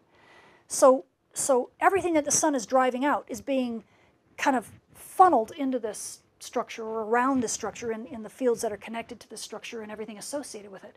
So for solar radiation storms, a CME is great. It kind of really helps encapsulate and energize the radiation storms from the sun, right? As you can see. But what about for sources outside the sun, like cosmic rays? Well, this is what happens. You have this closed magnetic structure getting bigger and bigger and bigger and enveloping the Earth. But galactic cosmic rays find they can't penetrate very well. So suddenly the galactic cosmic ray intensity goes way down. Okay? And those were seen in the 1940s by a guy named Scott Forbush. And he called them Forbush, they were named Forbush decreases. Here's an example of one. Here's neutron monitors. These, remember the October, November radiation storms and stuff we saw from during that I showed you on the coronagraphs, all the blizzards, right? Well, at Earth, in a neutron monitor, those events look like this. See the GLE, ground level event? Okay, these are the solar radiation storms that were so strong. Remember, I told you how strong they were. They tore up the ozone hole or tore up the ozone for 8 months. They were so strong that they were detected on the ground by neutron monitors. The cosmic ray shower, the solar radiation storm shower, was so intense from these particles that it actually created an intensification in the neutron monitors from these radiation storms. Now, granted, not that big, but still big enough, easy to see, right? Look at them. Okay. But then, what happened? A few days later, what do you think happened? That big coronal mass ejection that was locked into this hit Earth, right? And what does it look like? This. So while the radiation storm is now dying, because as soon as that shock wave passes Earth, the radiation storm begins to die. Okay, so the GLE continues until that CME hits. But once that CME hits, so you see those GLE effects, you can see them shaded. Once that CME hits and the shock wave passes, now you're inside a magnetic bottle. And what happens to the particles, the secondary particles from all the cosmic rays that are supposed to be hitting you? Whew, right off the map. Boom, look at that. All of those monitors, it doesn't even matter. Barentsburg, Apatita, Ulu, you can look at any of them. Any of them. Why? Because Earth is completely engulfed in this CME. Right? So that means that no cosmic, well, not no cosmic rays, but a significant number of cosmic rays from any viewing cone, any angle, trying to enter Earth's magnetic shield, gets knocked out. And that was one of the cool things that we learned when we started putting together the idea that solar flares were firing off these things and causing radiation storms. But what the hell was this? What is this big hole? What is this big magnetic bottle that's shielding out the cosmic rays? It took us quite a while. It took us decades to figure out what that was. But we started putting it together. These are magnetic bottles that the sun is firing. And it's shielding us. What actually steers solar radiation storms into Earth and helps facilitate making solar or radiation storms worse, or makes cosmic rays better. It's kind of, you see how complicated the physics is? It's kind of neat though. And you can see, here's another effect, the other GLE from, this was the radiation storm on the 29th. Right there. And then you got the other one on the 3rd. And I showed all of those in the chronograph. You saw the pss, pss, pss, 3 times. Those are they. Boom, boom, boom. All those 3 shadings. And then that CME hit Earth in the middle of all that. But notice that even in the Forbush, in the depths of the Forbush decrease, you're still getting the solar radiation storm. Okay? So what Forbush decreases do, what CMEs do, is they facilitate the entry of solar radiation storms into the Earth's magnetic shield. But they inhibit galactic cosmic rays. Kind of neat, huh? Isn't space weather fun? Are you confused enough yet? And then if it's not complicated enough, and here's pretty much where I'm going to quit. These big magnetic bottles that are these big solar storms, they're fascinating because as they launch from the sun, you know, they cause these ground level events, because you can actually get, you know, with the really strong radiation storms, the cosmic ray showers are so intense, or I should just say that the radiation showers are so intense that they are detected on the ground at neutron monitors, just because there's just the flux is so high. I should also give you another indication of poor airline passengers who are having to fly, during these big radiation storms. If you can detect an increase in a neutron monitor from the particles hitting the ground, imagine what the people are feeling in the planes. Talk about the invisible killer. They're getting bombarded and they don't even know it. It's sad. Anyway, it's just something that's got to change. Anyway, when you get these big magnetic bottles, imagine as they pass Earth in this case. Okay, so here you see the sun, you can see he put a flare, but this is the big CME that's coming out, the big solar storm that's coming out. And here's Earth on the backside. So this CME basically missed Earth. So we didn't get hit by the solar storm. But we actually do get hit, we might have actually seen the Forbush decrease, right? But here's the cool thing, is that in this particular event, this is the October 28th, 2003. This was one of those Halloween storms we were talking about. The funny thing was that with Spaceship Earth, they could actually tell that with the ground level event from the solar radiation storm, that the particles actually came in the night side of Earth. It came up from behind. So even though it shielded out the cosmic rays, the solar radiation storm didn't seem to come from the sun, because the solar storm, the magnetic field from this coronal mass ejection, actually caused the high energy protons to spiral around the front end, the nose of this thing, and enter the Earth's magnetic shield from the tail. So from that long comet tail, remember I told you how sometimes the particles can come up from the back? Here's a classic example of when they came up from the back big time. And with Spaceship Earth, they were able to tell that the cosmic ray monitors on the day side didn't get the big GLE. They didn't get the big radiation storm event on the ground, but they got it, the night side monitors did. And so they had to figure out, how in the world is that possible? And they realized, because they found that the solar storm, the CME, went just to the east of Earth. And yet we still got hit by that radiation storm, but we got hit from the backside.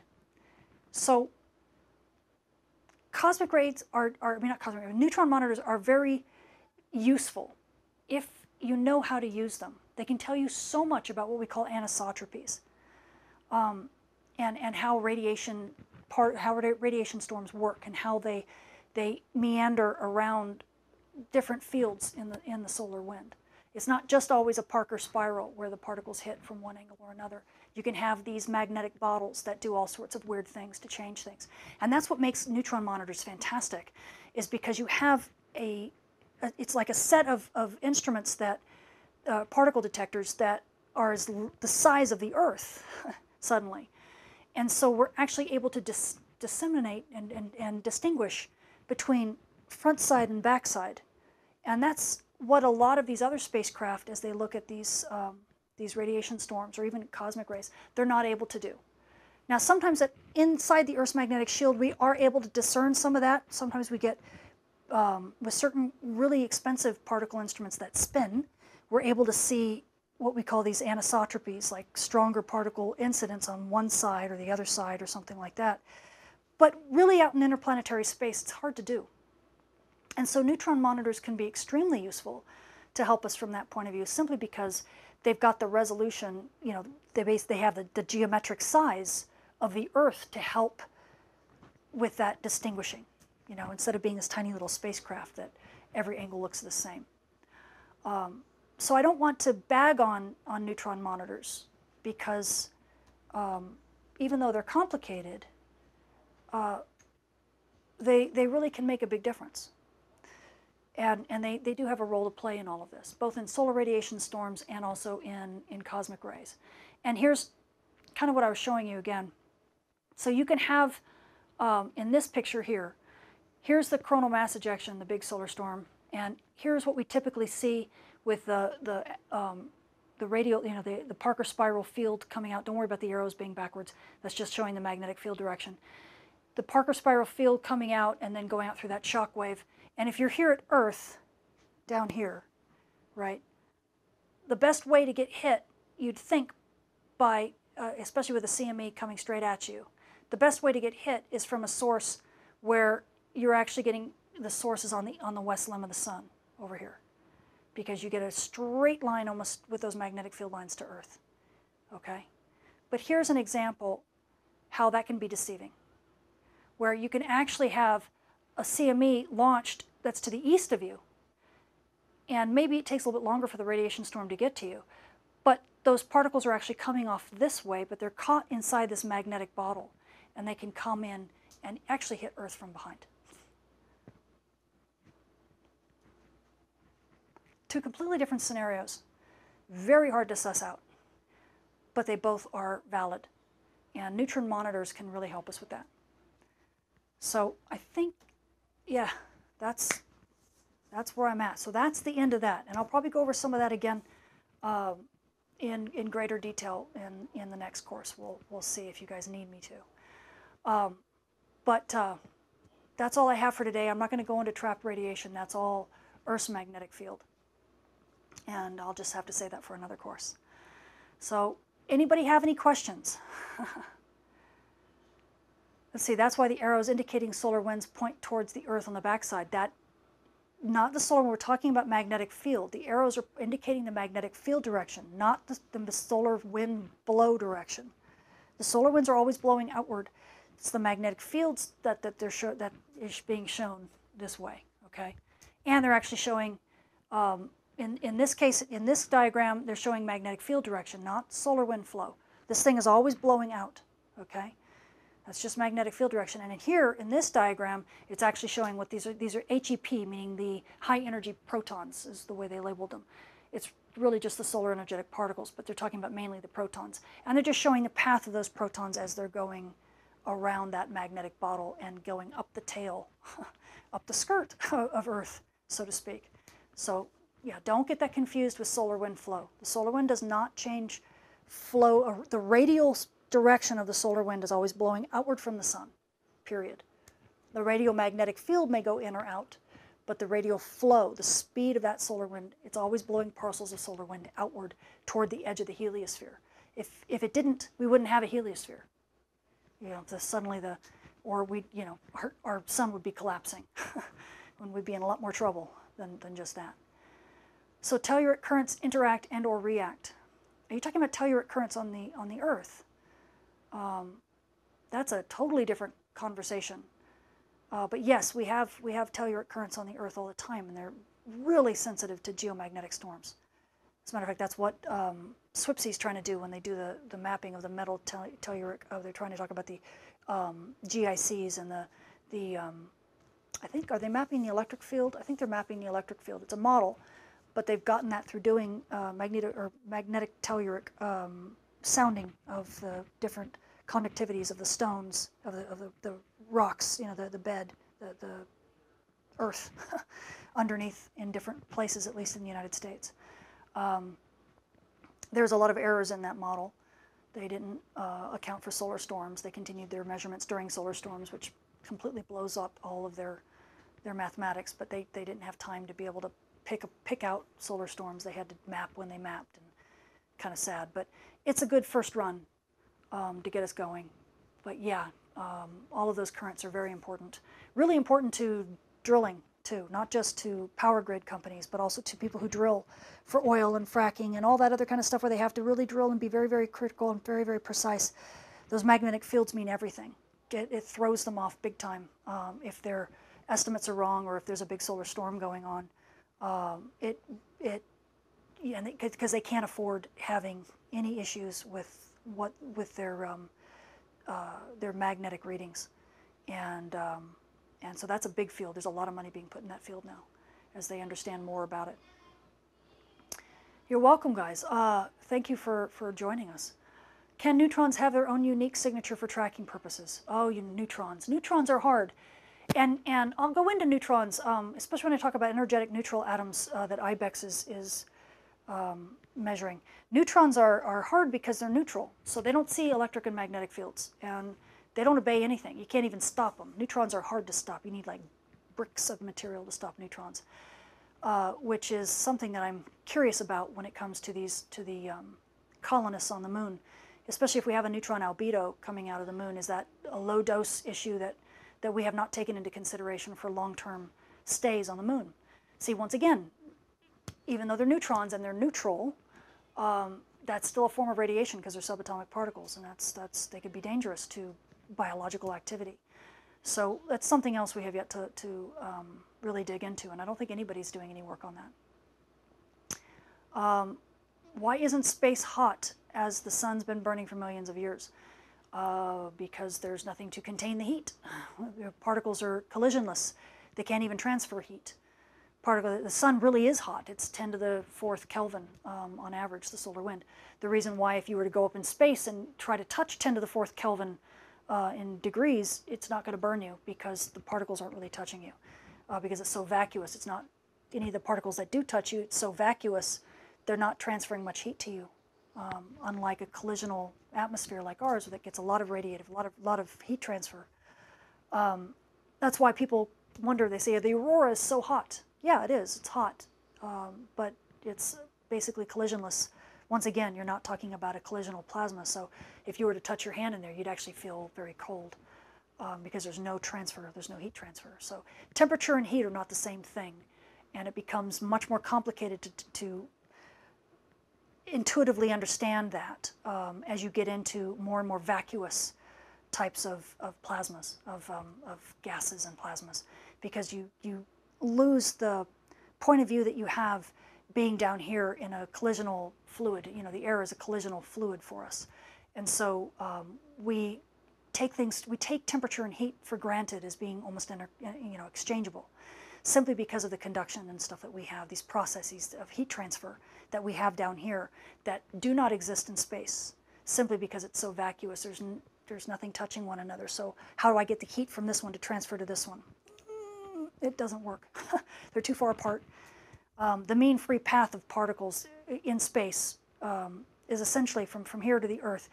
One particle might hit another by the time they get to Earth. It takes that long.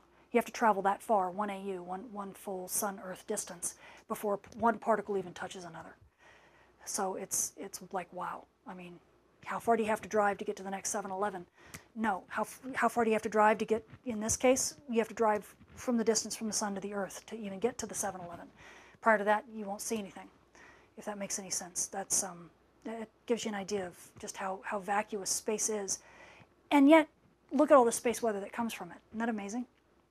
It's amazing. It's because it all works with electric and magnetic fields. That's what the big player in space is, electric and magnetic fields, and you don't get radiative, you don't get heat transfer from that stuff nearly as effectively as you do from collisions, from particle collisions. So how's the ozone layer doing now? Dunno. Especially with cosmic rays, dunno. You have to talk to an atmospheric physicist on that one, but it's a very interesting question, especially in this deep solar minimum, if we can actually measure that. I think there are people who do study that, as a matter of fact. I've read bits and pieces here and there, but there's just so much to know, and I just can't get to it all. But there's definitely been people who've measured that type of thing, and they can see the solar activity cycle, and it's different depending upon what altitude layer you're looking at. So more space weather effects penetrate deeper down. Well, they have really big effects up top, but then as you penetrate deeper down, they get less and less and less, and then the terrestrial weather side takes over, and at some point it becomes a smear, and in the altitude layers. I cannot wait until space weather and terrestrial weather fuse into a single, field, and everybody just basically from sun to mud. It's a continuum of a study. That's not here yet, but it's coming. It's coming, and we just have to be patient. So, love this class. Thank you for sharing. Oh, you're very welcome, Deanne. I appreciate you being here. Hopefully it was clear. Good old Maxwell's equations. Yes, absolutely. None of which you will see here, because that's not the point of this class. If I do that, people will run away with their hair on fire. I am not going to start invoking, div.b = 0 and stuff like that. It's not, no. Let's talk about a divergenceless magnetic field. No. Let's not do that. That's not a good idea here. Nikola Tesla, I felt that, okay. Any other questions? How about Stereo B? I haven't heard any new news, but the old news I have is that one of its gyros failed. We did make contact with Stereo B a few years ago, and we found that its hydrazine was frozen. We tried desperately to heat up its hydrazine, turn the heaters on, turn off everything, but use what little battery power we had to heat the hydrazine. And as we tried to test out some of its, get it to ping itself to see what it's doing, we found a gyro failed, which meant that we probably were not going to be able to write its attitude, and then we lost contact, and that's the last I know that we heard from it. So even if we do manage to maintain or reinitialize contact with it, I'm not sure if the spacecraft will be recoverable, simply because we can't stop its spin, not with one of the gyros being dead. And if its hydrazine is frozen, and I don't know, but we're going to keep trying. People do not let go of their babies easily, not in this field. So I guarantee you people are going to be trying and trying and trying, and it's going to be a wild ride over the next probably 6 or 7 years as Stereo B, crosses through Earth, and when we have really the strong antenna power to be able to try to get a hold of it. So keep your fingers crossed. We're going to keep trying. Okay. Oh, good. Thank you. I'm glad. You got here late, already enjoying it. Go back to the beginning. I mean, this has been a 3.5-hour course, so everybody's had amazing questions today, so you've kept me on for so long, and I really appreciate that. I think that happens more and more and more as time goes on. You guys keep asking really fantastic questions, and I'm so grateful, because it just lets me know that I'm not the only one who's super interested in this stuff. And you guys are so smart. I can't believe how incredibly intelligent you guys all are. It just thrills me every time. How about getting special guests on your show that can talk about those things more in depth? The problem is, I can talk about them more in depth than and other people can as well. But these courses are not meant for that. These courses are to be able to bring the public on board and get them to understand that you don't have to be an expert. You can be a non-expert and understand this stuff. And if I bring more of my colleagues on to talk about this first, it took me a long time to learn how to talk without jargon. And I know a lot of people tell me I make it look easy. It's not easy. I've been doing this for about 7 years now. And I can't tell you, even in forecasts today, when I'm doing my forecasts, how I have to stop myself and retake because I'll throw in too much jargon. And these courses have more jargon than my normal forecasts do. So I really have to watch myself. And if I bring a scientist in, oh my gosh, you'll be lost in 3 minutes because of all the jargon they'll use. And you just say, okay, we'll try not to talk jargon. They don't know how. There are no other words to use. They've never had to use other words to try to describe things. So things will spiral out of control very, very quickly. And so I haven't done that because I don't have anybody trained to do what I do. My job is to talk about this stuff without all the scary scientific jargon in there, because that's not my point. I don't want to scare people off of this field. I want to bring people into this world and get them to feel that space weather is their weather. But it does take a bit of finesse, and so it's a beautiful idea. But I just can't do it. There's just nobody. Maybe in a while, maybe when I get more scientists who want to do what I do. But most scientists, they want to write their papers, they want to do their research, and they want to talk their jargon. And that's just not what this whole thing is about for me. So that's why. Let's see. For what it's worth, I share everything you publish here to my Facebook. Oh, that's sweet. Thank you, Jonathan. That's so sweet of you. I appreciate that. Yeah, feel free. Feel free to share this stuff. The only thing I don't share are my charts, at least not right now. A lot of the charts I use, I have collated from other people's work, and especially until I make sure that all those charts have, and all the figures have their appropriate, ownership captions, I really don't want to share the charts. Plus, I don't want people trying to talk about them if they talk about them incorrectly, and then it's attributed to me, and oh, what a nightmare. So I'd rather just take the heat for what I do and get authors who've created some of these pictures mad at me when I haven't properly explained them, and it has happened. I am definitely not infallible. But then again, I've also had authors say, oh my gosh, that was such a great thing that you did. Thank you so much. So, it goes both ways. But that's the only thing. So share the videos as liberally as you'd like, but I just won't share the charts right now. Maybe that'll change in time, but not right now. Oh, tickle me and I'll hurt you. Tamitha is a national treasure. Oh, gosh. You're going to make me melt right here on camera. How kind. That's so kind of you. Thank you. Okay. Okay, Charles, I'll see you. You're on a vacation, so enjoy. My gosh, in the pandemic. Terrible time to have vacation. One of my students had her 21st birthday on Thursday. Can you believe that? 21 stuck at home. I felt so badly for her. My gosh, what an amazing time to be alive. Okay, you do some. Thank you, Ray. I appreciate that. Scott, thank you so much. Your curiosity, passion, and adeptness for learning and teaching is a needed inspiration. Thank you, Scott. That's so kind of you. Okay. Oh, good, Tiffany. Welcome to our community. You'll find that not only are these classes fun, but there's a lot of people in this community who know a ton of stuff, and they will help you as well. So this whole space weather community is just wonderful, and it's growing. And it's going to get even more fun as the new solar activity cycle really starts taking off. Just stick with it over the next couple years, and you're going to see a big buzz of stuff. And Andres, your good call sign, HA6NN, it looks like, yes. Cool, I got to get on the air. Okay, thank you, my cat's dead. Nice name. Thank you so much, you guys. So it looks like I got all of the, thank you, Tiffany. Oh, good. Oh, look at these amateur radio operators trading call signs. This is awesome. I just love this. See, that's what I mean, the network of this community. There's just so much love in this community, and I can't thank you enough. You guys you just inspire me in ways that you will never understand. I'm just so grateful to be here, and be someone that you guys, want to hang around with. So on this pandemic Saturday, yuck, right? But no, thank you so much. And this is why I stay on for 3.5 hours now, is because of all of you. And I just really appreciate it. Okay, so I think that's it. How do we survive the next CME? Easily, breathe. I mean, the next CME is going to be, we just had a CME just a week ago. Had some gorgeous aurora. I don't know if it made it down to the United States, but it was in Canada, all over Canada. It was all over, it was in Scotland. They even had it in New Zealand. We haven't had it in New Zealand for quite some time. Some people got mad at me for saying Christchurch instead of Christchurch. I used to call Dunedin. I mean, I butcher pretty much every name you could possibly imagine. But yeah, we have CMEs that hit all the time. So just stay tuned, because we'll get more and more of them as time goes on. Shout out from South Africa. Oh, thank you so much, guys. Audio Ninja. Oh yeah.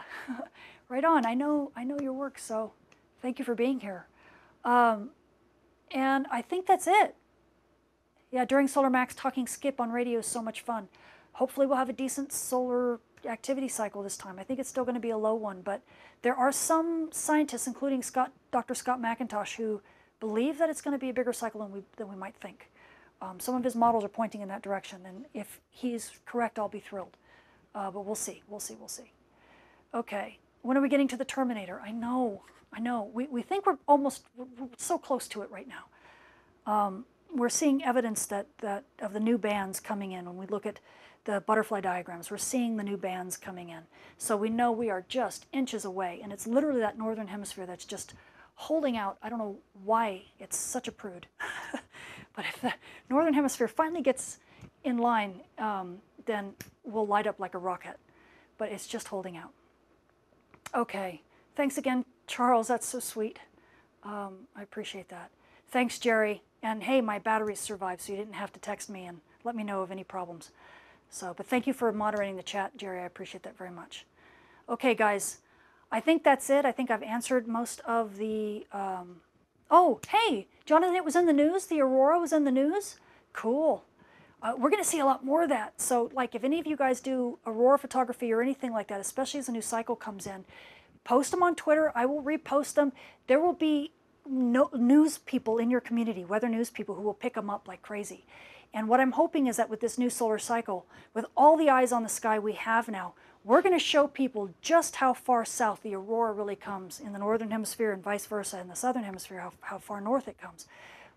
The aurora comes so much further down to ordinary folks, to us average folks at mid-latitudes, even in just minor solar storms, than I think anybody has any clue of. And I just can't wait for this new cycle to kick in, because this community has grown so much, just even over the solar minimum, that when the solar storms really kick in again, oh my gosh, we're just going to blow people's socks off as a community. Space weather is going to be a thing, a real thing, a mainstream thing.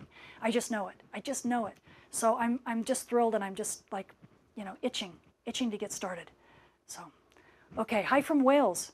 Hey, thank you, Stephen. Appreciate you checking in with us. And I will shout out from Fort Worth. Thank you all from all over the world. You really are a treasure, okay? And I will let you go. Thank you for hanging on for almost, what, 3 hours and 40 minutes or something. Oh my gosh, way too long, okay? I'm going to go get myself some tea, because if you can't tell, my voice is out. I'm done. Anyway, can't wait till next time, guys, okay? I'll see you soon. Bye.